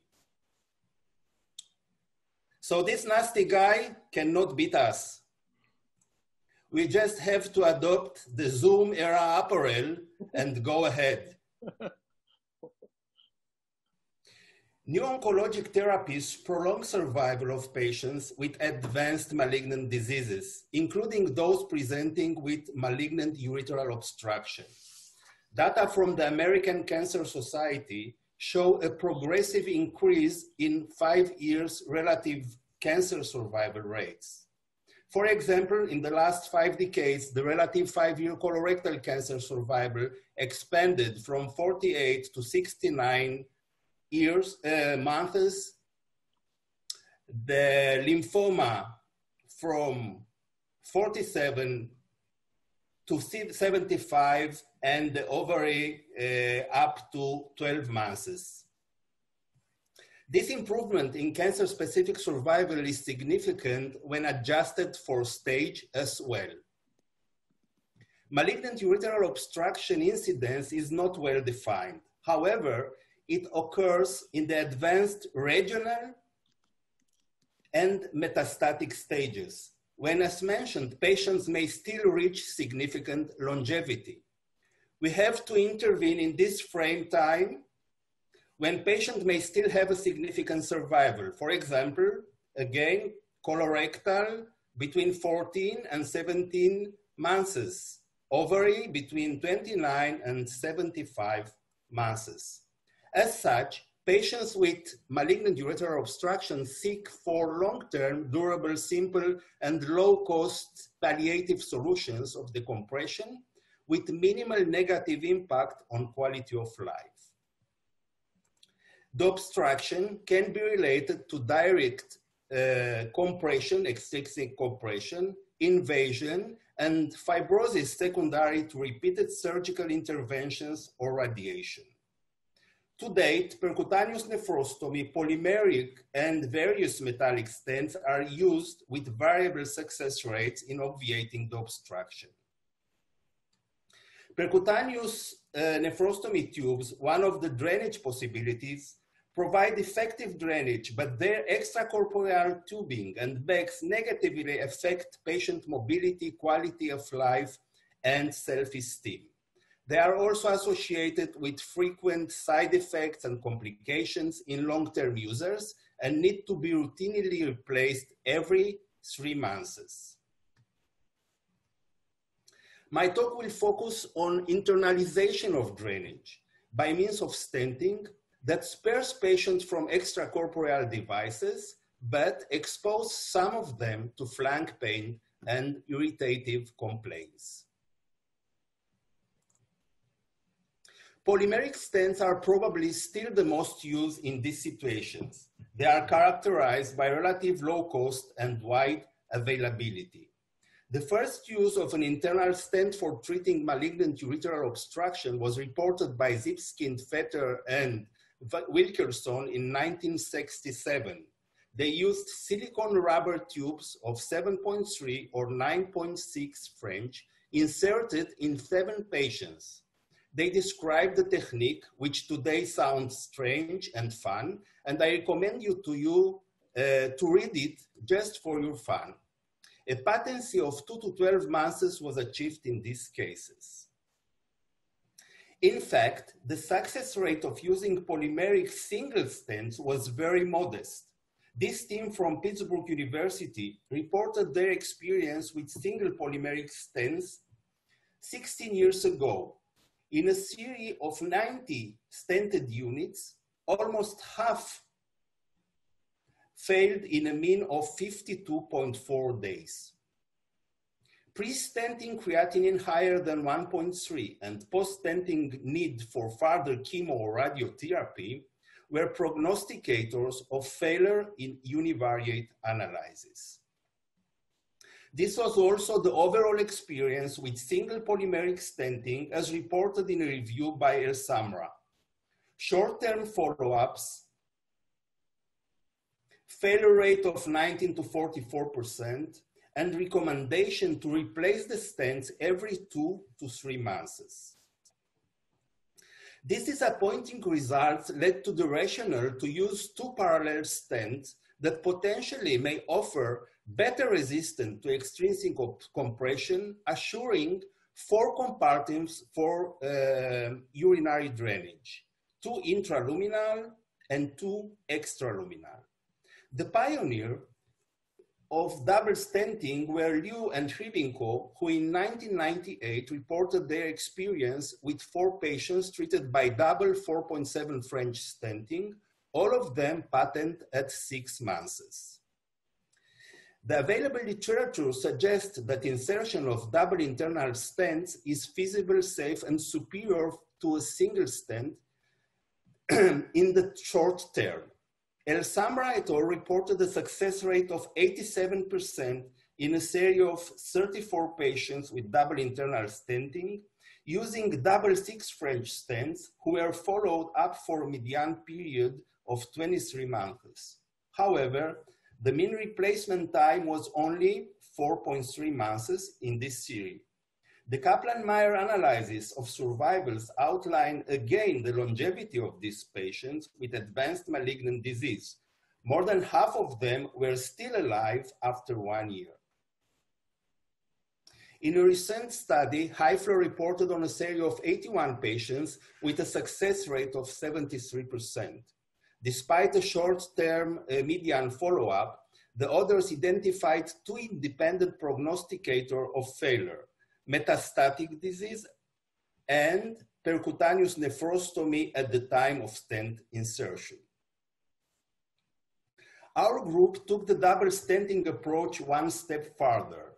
With the intention to reduce the number of stent replacements per patient, we adopted Percuflex, an advanced copolymeric stent with a manufacturer-warranted dwelling time of 12 months. Its structure is characterized by repeated sequences of polymers with different chemical structures. This product was initially manufactured by Microvasive, which was assimilated by Boston Scientific. While many studies have focused on short-term experience with double internal stenting, we report the long-term outcomes of patients treated for malignant ureteral obstruction by means of yearly, every 12 months, replaced double internal stent. In comparison to other materials, Percuflex has a high tensile strength, meaning good resistance to external compression. The best internal-external diameter ratio, meaning the best potential internal flow. A high coil retention strength, meaning reduced risk of migration. A relative low coefficient of friction that allows smooth insertion. It should be mentioned that this comparison was done with the regular Percuflex stent. In practice, we use the Percuflex Plus stent with the HydroPlus coating that has the characteristic of the lowest friction group. Percuflex is highly radio-opaque, fact that facilitates fluoroscopic guidance. In addition, clinical reports and device retrieval studies showed that Percuflex provide good biocompatibility and will not suffer significant degradation for as long as 2 years. Our technique for double stenting implies retrograde pyelography in order to visualize the segment of obstruction, followed by balloon dilation. You can note here the tortuosity of the fully inflated balloon because the external forces on the ureter, double guide wires, and then parallel simultaneous insertion of the stents. Each stent 7 French under fluoroscopic guidance. So once the stents are curled in the renal pelvis and then in the bladder, we are done. Patients are followed up every 3 months and the stents are replaced at 1 year. In our series, the leading cause for obstruction was colorectal cancer, followed by gynecologic malignancies. Patients presented mostly with hydronephrosis, pain, renal function deterioration, and infection. 1/4 of them had previous radiation, 23% presented with the pre-inserted nephrostomy tube, and 24% with a single J. Initial balloon dilation was needed in half of the patients. We demonstrated 100% feasibility with a success rate of 82% defined as replacement at 12 months. The median replacement per patient was 1 and the disease-specific survival 21 months. Our multivariate analysis defined balloon dilation and eGFR smaller than 60 as independent predictors for early mortality, and eGFR lower than 45 and history of radiation as independent predictors of failure. On the left side, the Kaplan-Meier analysis for the stent failures, 6 cases that failed in a median time of 15 months. On the right, the disease-specific survival, showing a median survival of 21 months. You may depict that 45% of patients were alive at 2 years, 35% at 3 years, and 25% at 5 years. So these patients have to be drained for a long time. There are colleagues preferring to use metallic stents for the treatment of malignant ureteral obstruction. I must confess that I do not have personal experience with those stents, and I have reservations, possible subjective, regarding their biocompatibility, ease of insertion and replacement, and patency time. The most popular stent in this group is Cook's resonance, designed as a spiral without internal lumen. On the market, there is also the Silhouette stent by Applied Medical, which has a metallic spiral which reinforces a polyurethane wall. Reviewing the literature with the aid of Samuel Samra again, I must say that the results are mediocre. Short follow-up studies, high rate of failure, and complications. And if resonance is so effective, why should we pay twice for a tandem resonance procedure, as this group did, achieving a median duration of 123 days? Another type of metallic stents are the metal mesh stents. They are deployed in the area of obstruction by self, balloon, or thermo expansion. Experience and results, I must say, limited and again, mediocre. So if I have to choose, I'll go for an advanced polymeric double stenting. For $100, 30 minutes operating room once a year, I'll make happy the patients as well as the medical system. Thank you. Thank you. Thank you, Dr. Mario. That was nicely presented. And I think most of us are not wearing the uniform that you showed, but then, yeah, that is the way to go today. That was really clearly put, and I think benign and malignant both are two different entities. So both of you have really shown us clearly it's so difficult and different to manage both of them. But if everything fails, the only option we have is to then go to Dr. Gumas and then ask him to show us how does he handle his cases where both intrinsic and extrinsic stenting fails, and we have to take a detour. So Dr. Gumas, all to yours, please. Okay, thank you very much for the kind invitation. So I will talk about the management of complex ureteric strictures with the ureteral bypass, the detour system. This is a paper that I just noticed published some month ago, talking about percutaneous nephrostomy in obstructing pelvic malignancy that does not facilitate further oncological treatment. This is an interesting point of view because they studied 105 patients with malignancy and obstruction of the ureter. 60% had antegrade stent, 38% had 40% had nephrostomy. And there was a stent failure in almost 30% of cases. Now, most of the patients, up to 70%, spent 20% of their remaining lifetime in the hospital due to the nephrostomy or stent-related morbidity, and only 30% continued with the scheduled chemotherapy. So also the median cost of these procedures, and due to the fact that they have to get hospitalized again and again, is around 13,000 pounds. So it seems like even if creatinine improves after the nephrostomy or the stent, the complications and the quality of life issues make the urinary diversion useless and an agony. So this is an alternative in certain situations. It's not for everyone. It's a subcutaneous urinary diversion that reestablishes the connection between the renal pelvis and the urinary bladder. It's a tube that goes from the kidney to the bladder, but it is internal. It is an internal derivation. so there's no external drainage, avoids the ureter. So sometimes there's no ureter. It's impossible to put a stent in.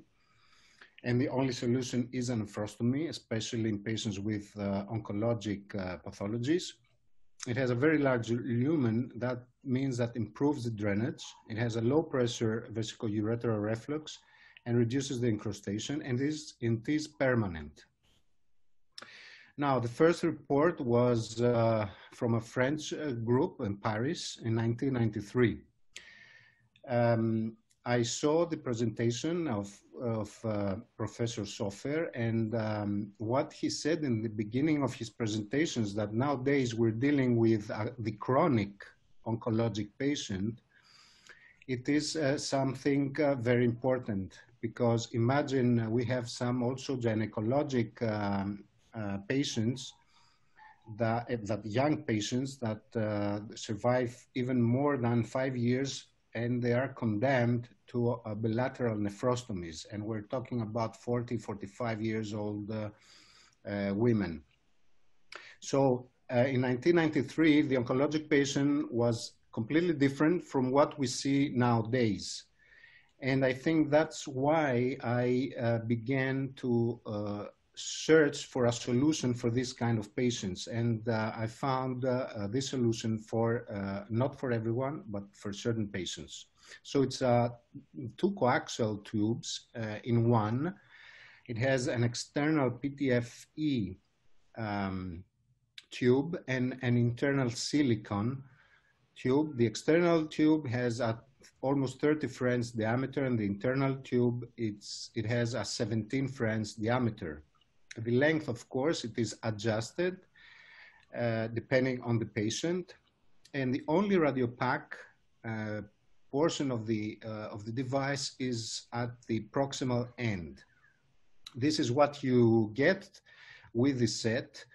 It is you find a 30 French amplathe sheath, you find the bypass, and you find a tunneling device that you can use it in order to create this subcutaneous tract. The indications are, number 1, impassable ureteric stricture or complete disruption of the ureter, so the patient has a permanent nephrostomy, failure or complications or intolerance of other treatments of ureteral stricture or lesion, and when the reconstructive surgery is inappropriate. Sometimes we and other groups have used it also in benign lesions, and it can broaden the choices available for patients requiring long-term urinary diversion. This is the German group. It's the group that had the biggest experience in the world. This is their first report with 40 detour bypass in 31 patients. So as you can see, their indication was benign in 55% of the cases, and on 45% of the cases, it was used due to obstructing ureter from malignancy. These are the reports in the literature. And as you can see, for example, a benign indication, let's say, it is the transplanted kidney, where we have a ureteral stenosis, sometimes very long. And there were some groups that they used it. So we have also an idea how it is to implant a ureteral bypass in a single kidney. And it works.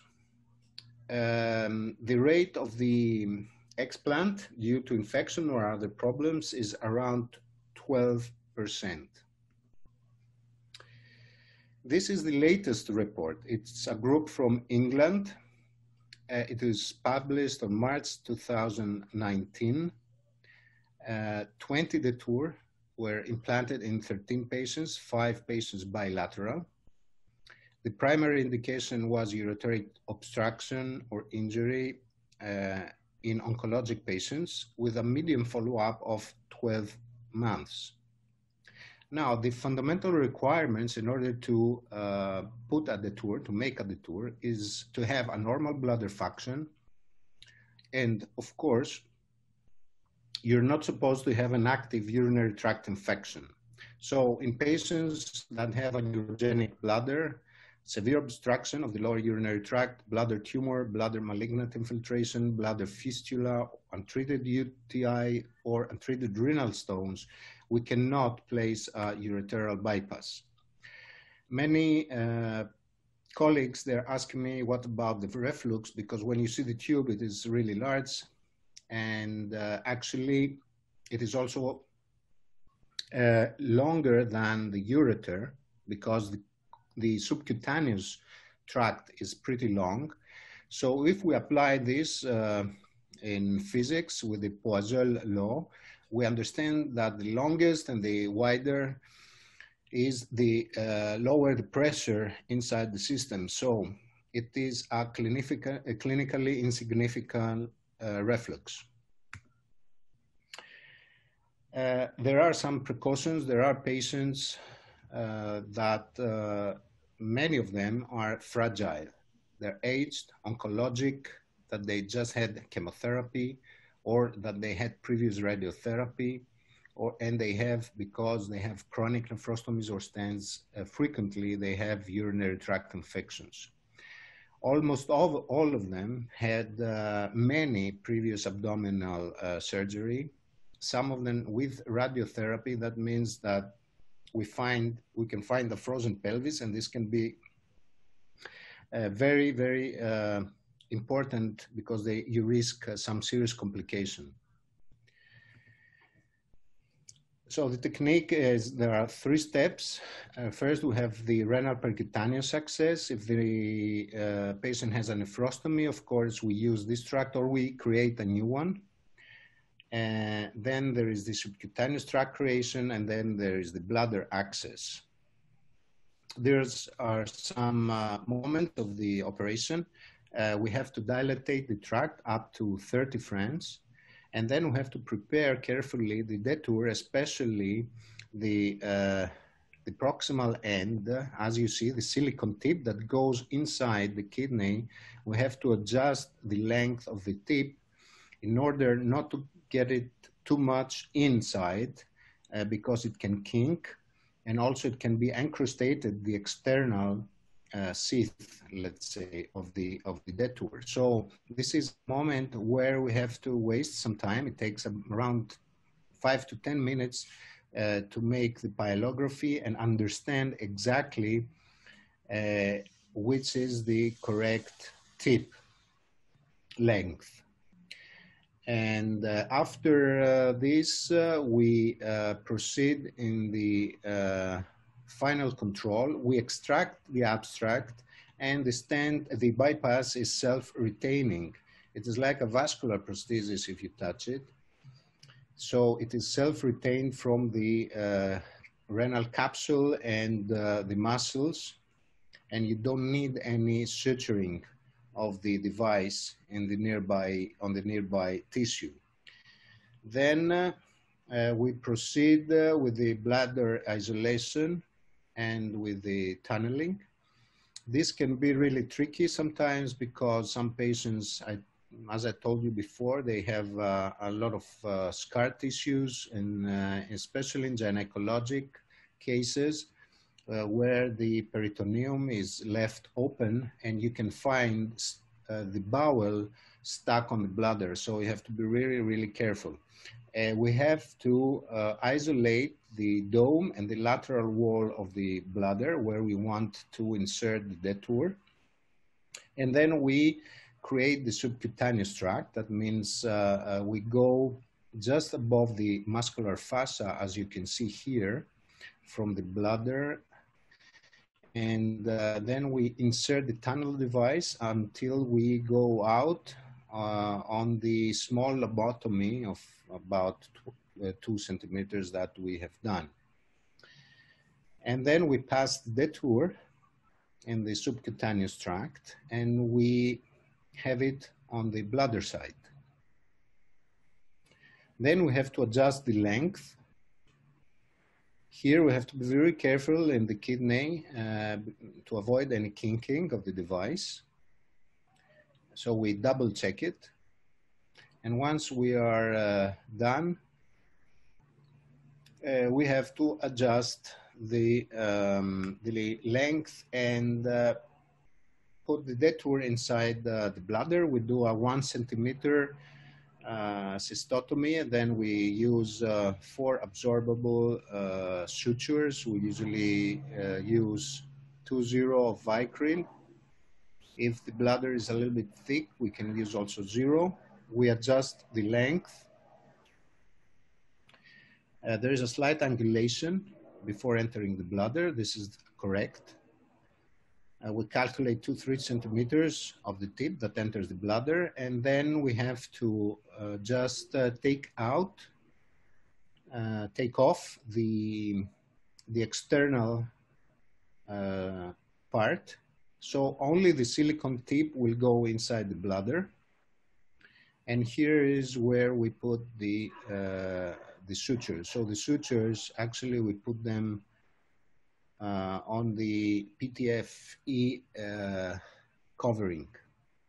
We do some also extra holes for better drainage.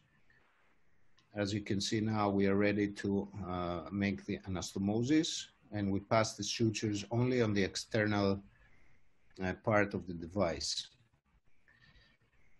Then we ligate everything. The anastomosis is complete, and we close the incision, also the fascia. We just leave a very small hole where the detour goes inside the bladder.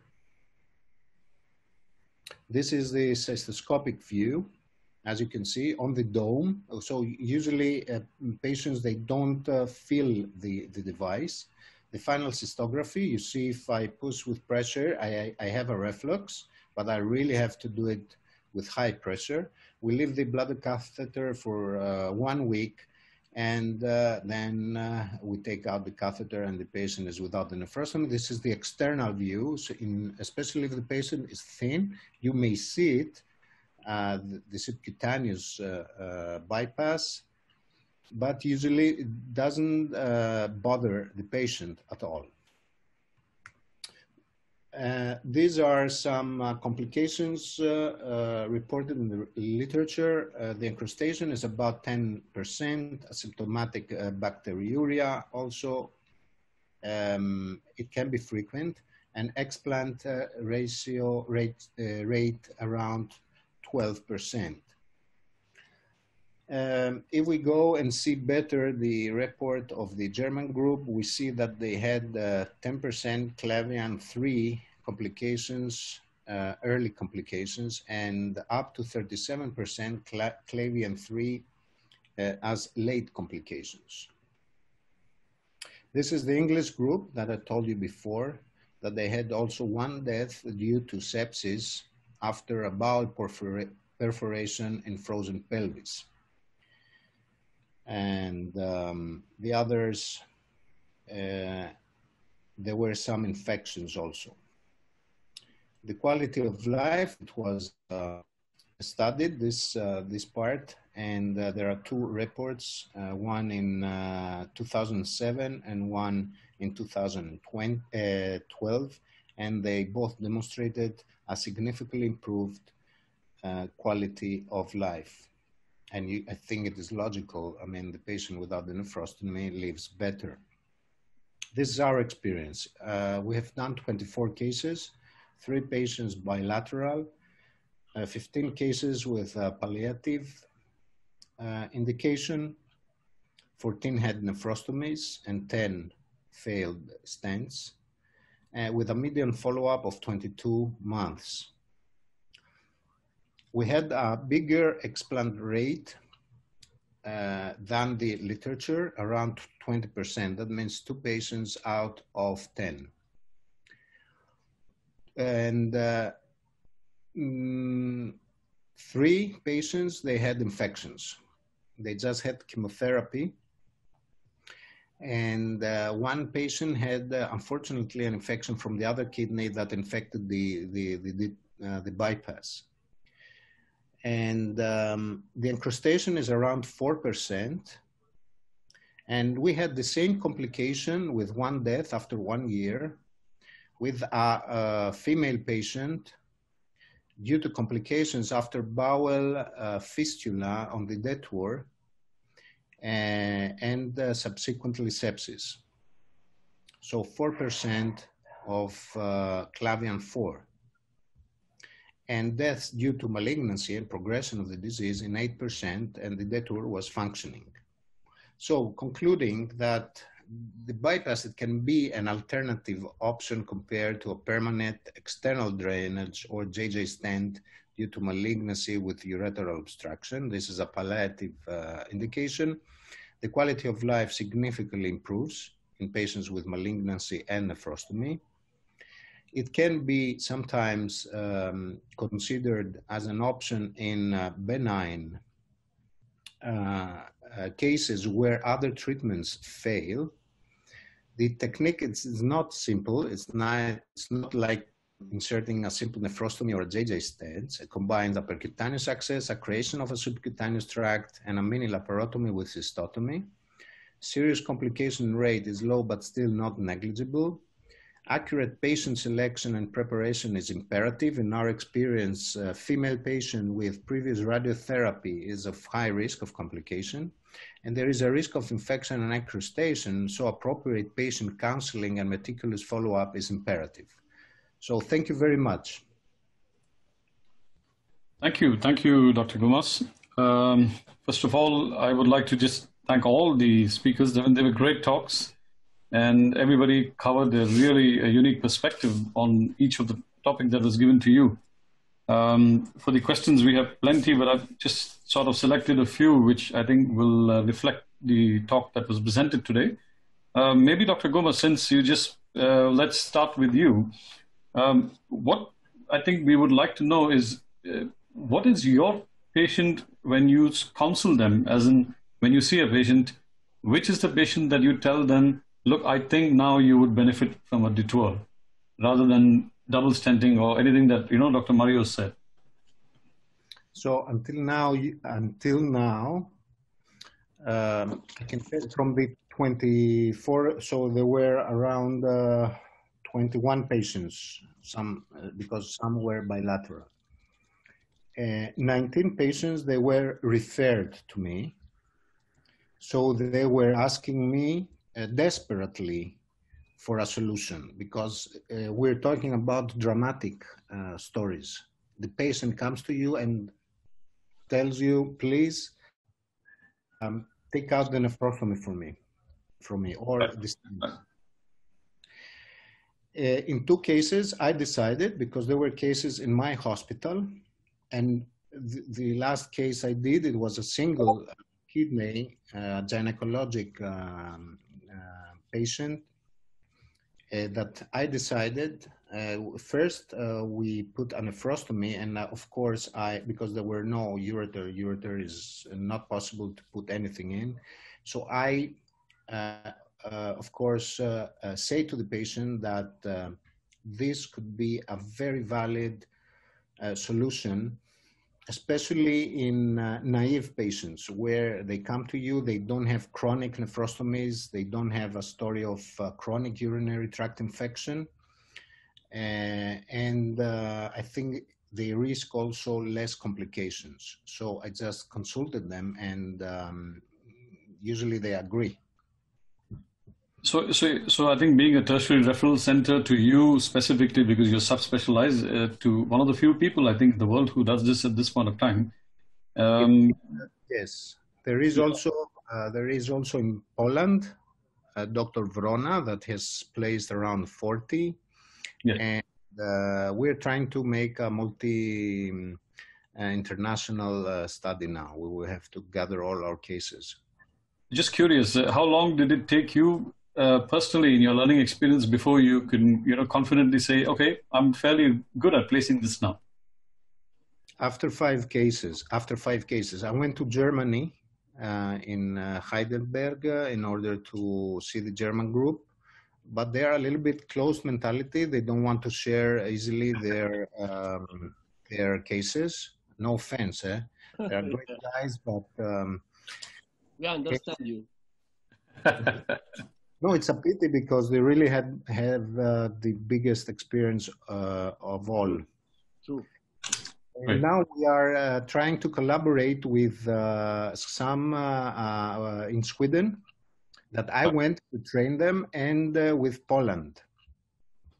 And lastly, when I saw your presentation last in Challenges of Endourology, there's a slight difference in the technique that you have shown this time in your video. Is there something that you modified? Yes, with your, yes, that's very, very good observation. Now, I'll tell you honestly what I do and what I say to the patient. I begin from the bladder. If I have after this experience, tragic experience, dramatic experience with the lady that I had the bowel fistula, she had a frozen pelvis, so I decided to begin from the bladder. In that case, I really had difficulties isolating the bladder. I had to isolate the intestine. It was all packed. And now I begin from the bladder. If I have big problems, I abandon the procedure. So this is the first step. Then I do the, if I isolate the bladder with no problems, and I'm pretty sure that the bowel is away, then I proceed with the percutaneous part. Okay, so it's a reverse order. Just make sure that the lower part. Wonderful, thank you so much. I think it's a very specialized area, and a specialized patient probably deserves this.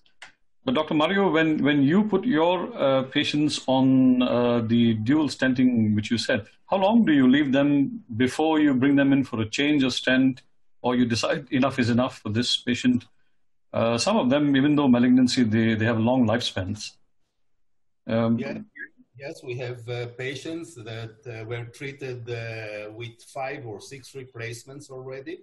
And it's very interesting, and I would like to provoke Armind about the question of percutaneous nephrostomy tubes and quality of life. Because in our series, 25% of our patients presented with pre-stent insertion percutaneous nephrostomy tubes. So they experience this kind of drainage, and then they experience also the irritative symptoms and all the other side effects of the stents. And none of them wished to go back to the nephrostomy tubes. So this is the quality of life regarding the difference between the stenting and the percutaneous tube. I think it's still debatable. And I personally believe that for a patient who is already ill, feeling free without external tubes is much better than experiencing some of the irritative symptoms of the stents. Absolutely. But anyway, 83% of our patients are replaced yearly, once a year, which I think it's a great progress. Yeah, 83% is fantastic. Is there do you do kind of a check for the patency of the stent during the course of the year? We assess them every 3 months with creatinine, urinary culture, and the KUB just to rule out incrustations. If the creatinine is stable, and the patient is asymptomatic in terms of infections, we continue the follow-up every 3 months. And at 1 year, we replace the stents. All right. That's a fairly systematic follow-up and a wonderful follow-up. That's why the patients do so well. I'm just going to jump straight before I come to Syed with all the questions. Dr. Ben, that was a very beautiful current presentation. Keeping the whole talk today, if you have to tell us, is there something like a stent which can be ideal for just routine ureteroscopy, better for benign strictures, better for malignant strictures? What's your take on that? You know, I think right now, you know, there's this saying that a stent is a stent is a stent. There are some very minimal complications, and no one's done a very big head-to-head study right now of all the stents that are available. So I can't recommend one stent than another. We have stents by Bard, Cook, Boston Scientific at our site. And, you know, I can't really say that one is better than another. You know, there are the ones that you know, Dr. Sofer's talked about, Dr. Ben Hamri has talked about in terms of metal stents and things like that are reinforced for malignant strictures. But really, right now, the data suggests there's nothing. There is some data, you know, to suggest that the silicone stents, or silicone material anyway, is more biocompatible. But for some reason, they haven't really been widely adopted. I think that new Imogen stent, like the one that Dr. Ben Hamri showed, where he put the polyurethane stent in one and then the silicone stent, and then there was no incrustation on the silicone stent. I think there is some validity to that we should look at, but I think we need more data and to see it used more.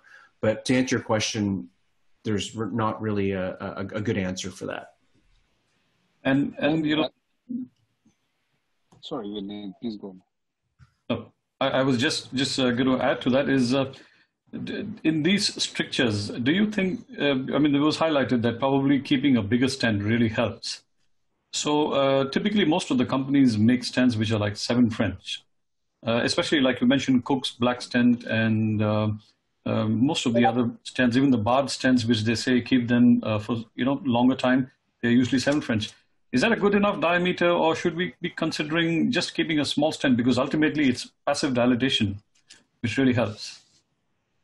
So those studies that had the 4.7 French stent, even with the mini J-fill stent, which is really just the polyethylene suture, those basically said they were dilated as well too. I think it's the irritation of the material that actually causes the dilation, and not necessarily the diameter of the stent. We've certainly done some experimental studies in pigs looking at different types of prototypes, and leaving stents with just sutures or even bits of guide wire as part of it too actually causes quite a bit of ureteral dilation. So I think it's the irritation, not the diameter. So maybe the diameter, the study showed that the smaller diameters result in less irritation for the patients, but certainly the dilation I think would be very similar. So I don't know. There's not been any really good studies looking at it, but I would say that it probably doesn't matter what diameter stent you leave. But in terms of strictures, I'm not sure. But certainly, you know, Dr. Ben Hamri said that there was, Dr. Said said there was some evidence to leave bigger stents. Sure. Yes, Dr. Bhaskar, you were asking, please. Sorry, Ben, I just wanted to say, you know, what is an ideal stent? If we had to leave one, ideally you don't leave one, but if you had to leave one, something that can dissolve within a few days and you can just leave it, forget about it. Do you think it will ever become a reality, or do you think it's just a myth and we can never really have a truly dissolving stent? So we're very close. I mean, when I did those 8 patients with that first in human study, I was very nervous because I know in the other study that was done a few years ago, just a couple of patients had some stents dissolve and actually cause obstruction of the distal ureter. But with this stent, all 8 stents dissolved. One took a little bit longer, but more importantly, none of them had to get another stent put in. None of them had to go back to the operating room. None of them required cystoscopy for removal. So I was very happy about that. So I think it's actually very close, and we're getting close to FDA approval for the stent. And I think it will work. Now, it does take between 1 to 3 weeks to degrade. But now, in terms of the symptoms, we did a very rudimentary symptom questionnaire, and it seemed to be comfortable. But I don't think that our data, and plus our sample size is very small, but I think it will be more comfortable just because it's so soft. Great. I think that's nice. I think this question of an ideal stent would be perfect if an ideal stent really came, but you know, everybody is different and every situation is different. With that, Nikita, your presentation was really, really nice. Do you have any first-hand study information, or are you doing something to do with stenting in patients before intrarenal surgery? Because I think that's the current trend is we always wondering how long do we stent the patient before we do an intrarenal surgery? 2 weeks, 3 weeks, or, you know, support with alpha blockers? I mean, the question is to Dr. Nikita, and everybody is please welcome to give their opinion on that. Well, we haven't done any studies, but I know there was a paper that was published in the BJUI that said that anything longer than 4 weeks ureteroscopy has a higher risk of sepsis. We are not at the moment looking at pre-ureteroscopy stenting, but yeah, that's quite a recent paper showing that. We had a paper from Singapore, and my friend mentioned 2 weeks is too long, and they feel that 2 weeks is usually enough.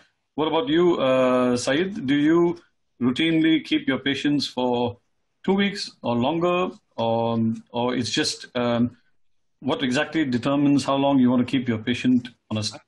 I think nothing clear here, Vineet, because the thing here that in animal pigs, they prove that 3 days is enough. So on the human being is 7 days enough. I have done some cases, 7 days to 14 days is enough. If you go beyond 1 month, you have a great risk of sepsis, as Nikita said. So many paper in the literature said that if you have kept it more than 15 days, like 1 month, you have a risk of sepsis like 10% or 20%. So 3 to 7 days is enough for the dilatation of the ureter. I think so. And Dr. Bhaskar, do you advocate giving antibiotics to these patients who have been stented before an RIRS, even in a culture negative, or generally, what do you feel, sir? I would normally, for any ureteroscopy as a routine, we would, as a protocol, obviously check the culture, etc. But I would routinely give antibiotic and induction of anesthetic. And that usually for us varies between 3 to 5 milligram per kg body weight of gentamicin, unless there is a problem.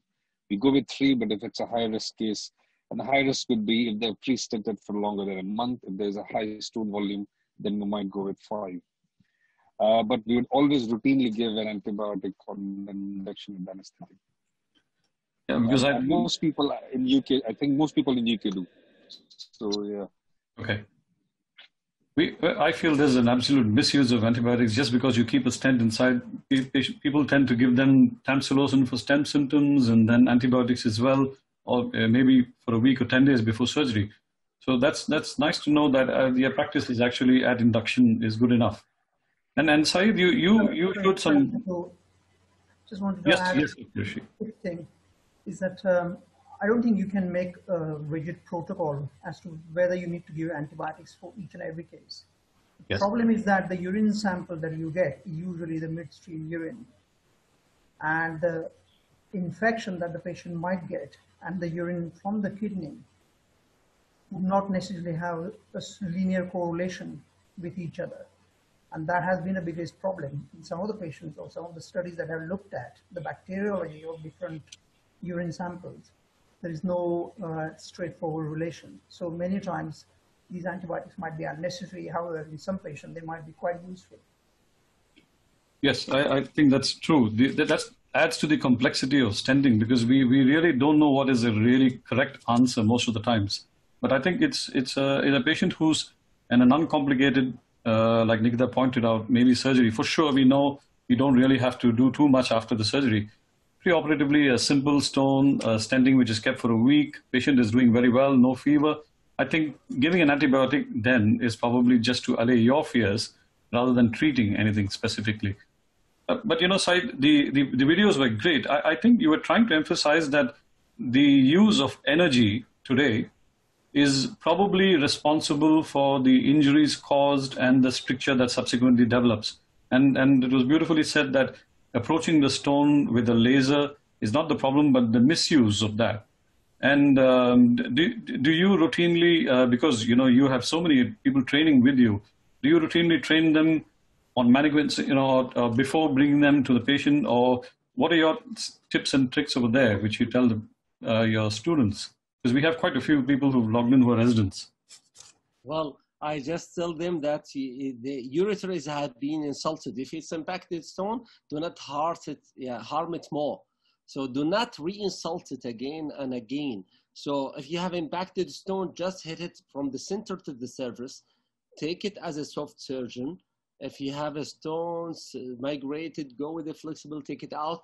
If you don't have a flexible, you put a double descending canal back in, because the ureter with the impacted stone is re-insulted.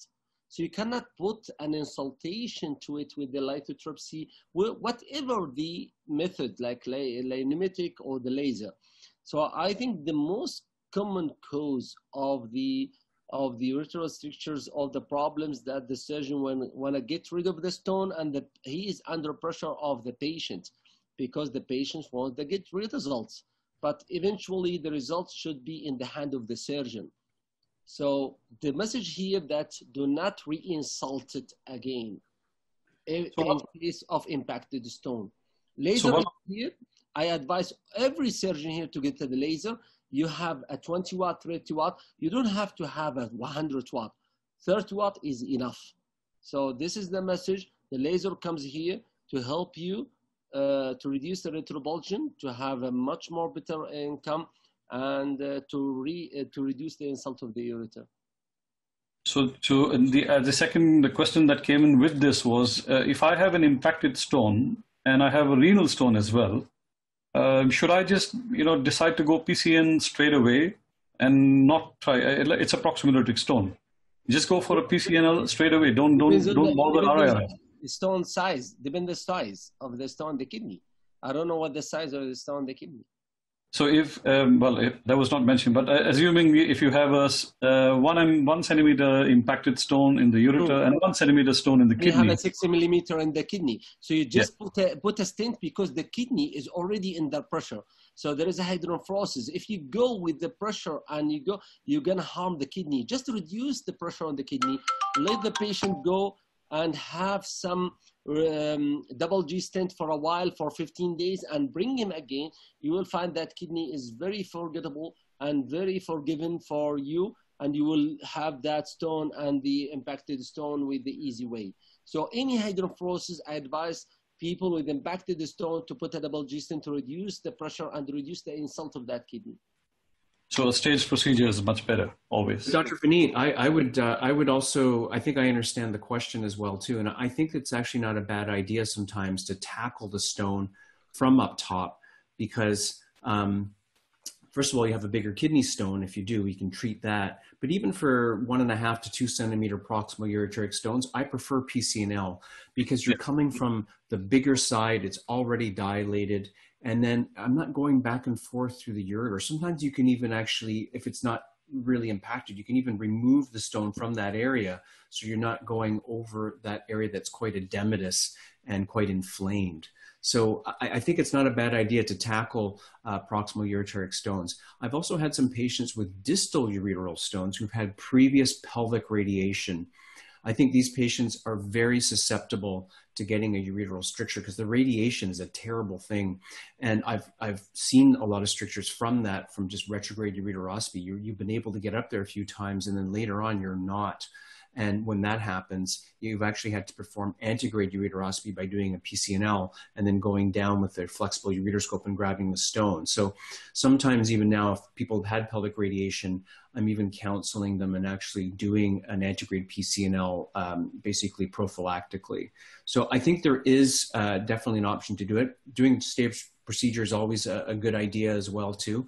But sometimes we don't, in some systems, it's a bit of a luxury to be able to put a stent up and then come back another time. So oftentimes I'll just do a PCNL and antegrade ureteroscopy as well too.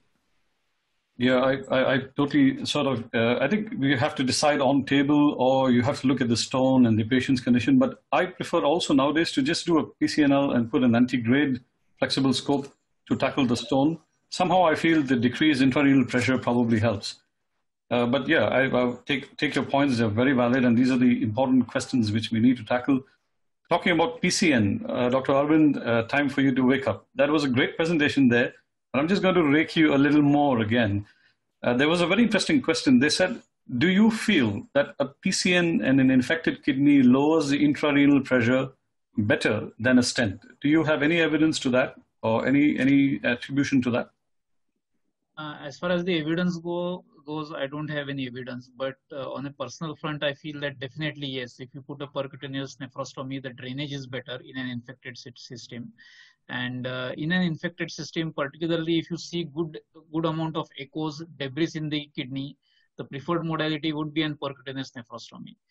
But suppose if you see on an ultrasound that there is some amount of mild hydronephrosis, but it's a clear urine that you are seeing inside, then probably if the obstruction is minimal, and stenting would be an option. So if a definitive case like an emphysematous pyelonephritis, I think that's one of those infected systems where probably having a stent and a PCN both will be beneficial. Yes, in an emphysematous pyelonephritis, I agree that DJ stenting might be an double J stenting would be an preferred option, particularly if it is not having an pyelonephrosis.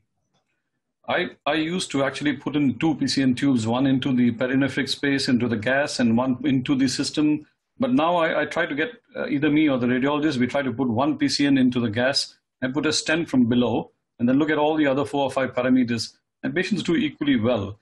How long do you think should you leave the PCN over there, just go clinically, or is there certain things which you look at before you decide I'm going to take it out?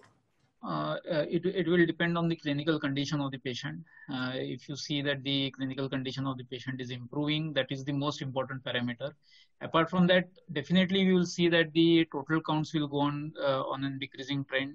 If the patient is having a deranged renal function, that will start improving. If suppose you are seeing a kidney which is a very poorly functioning kidney, naturally that output from that kidney will start picking up. So these are 6-7 parameters which holistically you have to see together to make sure now is the time that you have to remove the tube. And do you think in an infected system a bigger stent is better, or again stents can get blocked, so a smaller stent is better? And any comments on that? I personally feel that a smaller stent would be better in an infected system because that would help in a better drainage. Yeah, especially with what Dr. Ben just mentioned, it's probably the passive dilatation. Yes. But again, the ureter is already inflamed and aperistaltic, so difficult questions to answer. But your presentation was very nice. Thank you on that. I'm going to trouble you, Dr. Joshi, to give us a little more information that after 2003, what's the next path-breaking paper that you're coming with? Like I was telling you, 2003 was when I was also training, and this was a fantastic concept that you came out with. Is there something more that we've built on and for us to look forward to soon in the quality of life, especially for stents? You may want to kindly unmute yourself, sir. Yeah. Thank you. So, I think there has been discussion in terms of use of a quality of life tool for all patients with ureteric renal stones and patients undergoing different interventions. And can we have a tool like an IPSS for BPH that can be used for both the disease and the intervention? So a lot of work was undertaken over the last 5 to 6 years to look at this, because this is a very heterogeneous population. The stone disease is a chronic kidney condition in many patients with recurrent disease, the impact of interventions, all of it adding to the burden of the disease on the patient. And that has got an impact in terms of how you measure their quality of life. So we have been working on this for a long time with different methodological experts, and then have developed a tool which would be a core tool for both the disease and the intervention, same tool for both renal and ureteric stones, and using up-to-date psychometric methodology to address this problem. So it involved around 700 patients in terms of its development and validation. So a lot of work, a lot of field tests were done, and hopefully it will be published in the near future. That could be then used for any kind of study in this disease area, or for all kind of intervention, new technology, existing technology, and be able to compare all of that. Rishi, if I can come in. So with the Stent questionnaire, a lot changed. You know, people started using it, and that was a way of communication, if you like. Anyone with Stent, that's how we know how much trouble they had. Do you think with the quality of life kidney stone questionnaire, because at the moment, all we go on is clinical outcomes, no one talks about quality of life. Do you think that will be a game changer again in terms of papers paying more attention to quality of life in patients with kidney stones? Absolutely. As I explained, what are the sort of implications in terms of using a valid tool? And there are a lot many. Using use of a tool for RCTs, for evaluative studies, for assessment of new technology, using health economics in this, all of this comes into equation, and that also opens the door for better patient communication. And I think the key is to know the tool is valid, because there is a belief that if you use something that is published, the study gets valid. But if you take it nowadays for a proper study, take it to a methodologist, and if they look at the methodology used for each, like there are costing guidelines that dictate what should be the quality of a PROM. Similarly, if you take the PROM that can be used to a methodologist, looking at the study, the RCT, the sample size, the statistics, they can look at the type of PROM that is being used, what qualities it has got. And I think any PROM has to satisfy those qualities. And that means there is a lot of background work that has to have happened, and also use of necessary expertise behind it, adequate sample size to come up with all of that. That gives validity to any study that might use it as an outcome measure. So definitely. Okay, thanks. Wait, before, that was very, very interesting. Before we wind up, and Dr. Bhaskar, I would like you to give us the vote of thanks. Dr. Ben, since so many associations relate to, they get back to you with how things are changing in the world of stenting, has COVID made you change about something in stents which you would like to convey to us? Yeah, so it's funny. COVID has changed a lot of things. The one thing we saw with our shutdown of our operating room for about 3 to 4 months was that patients were coming with worse renal function, higher grade of obstruction, and in about at least 3 cases, more encrusted stents. So I think we've tried to basically bump up all of our cases who were waiting for anything with the ureteral stent changes, or obstructing stones with stents, just to try and reduce the amount of incrustation as well as the amount of infection as well too.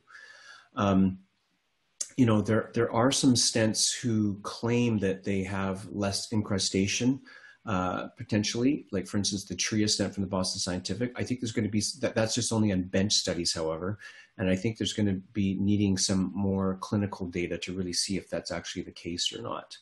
But for right now, I can't recommend one stent over another for those things, but just to basically make sure that we manage our systems and our wait times and our wait list appropriately to basically include those patients with indwelling stents to try and reduce these amount of complications.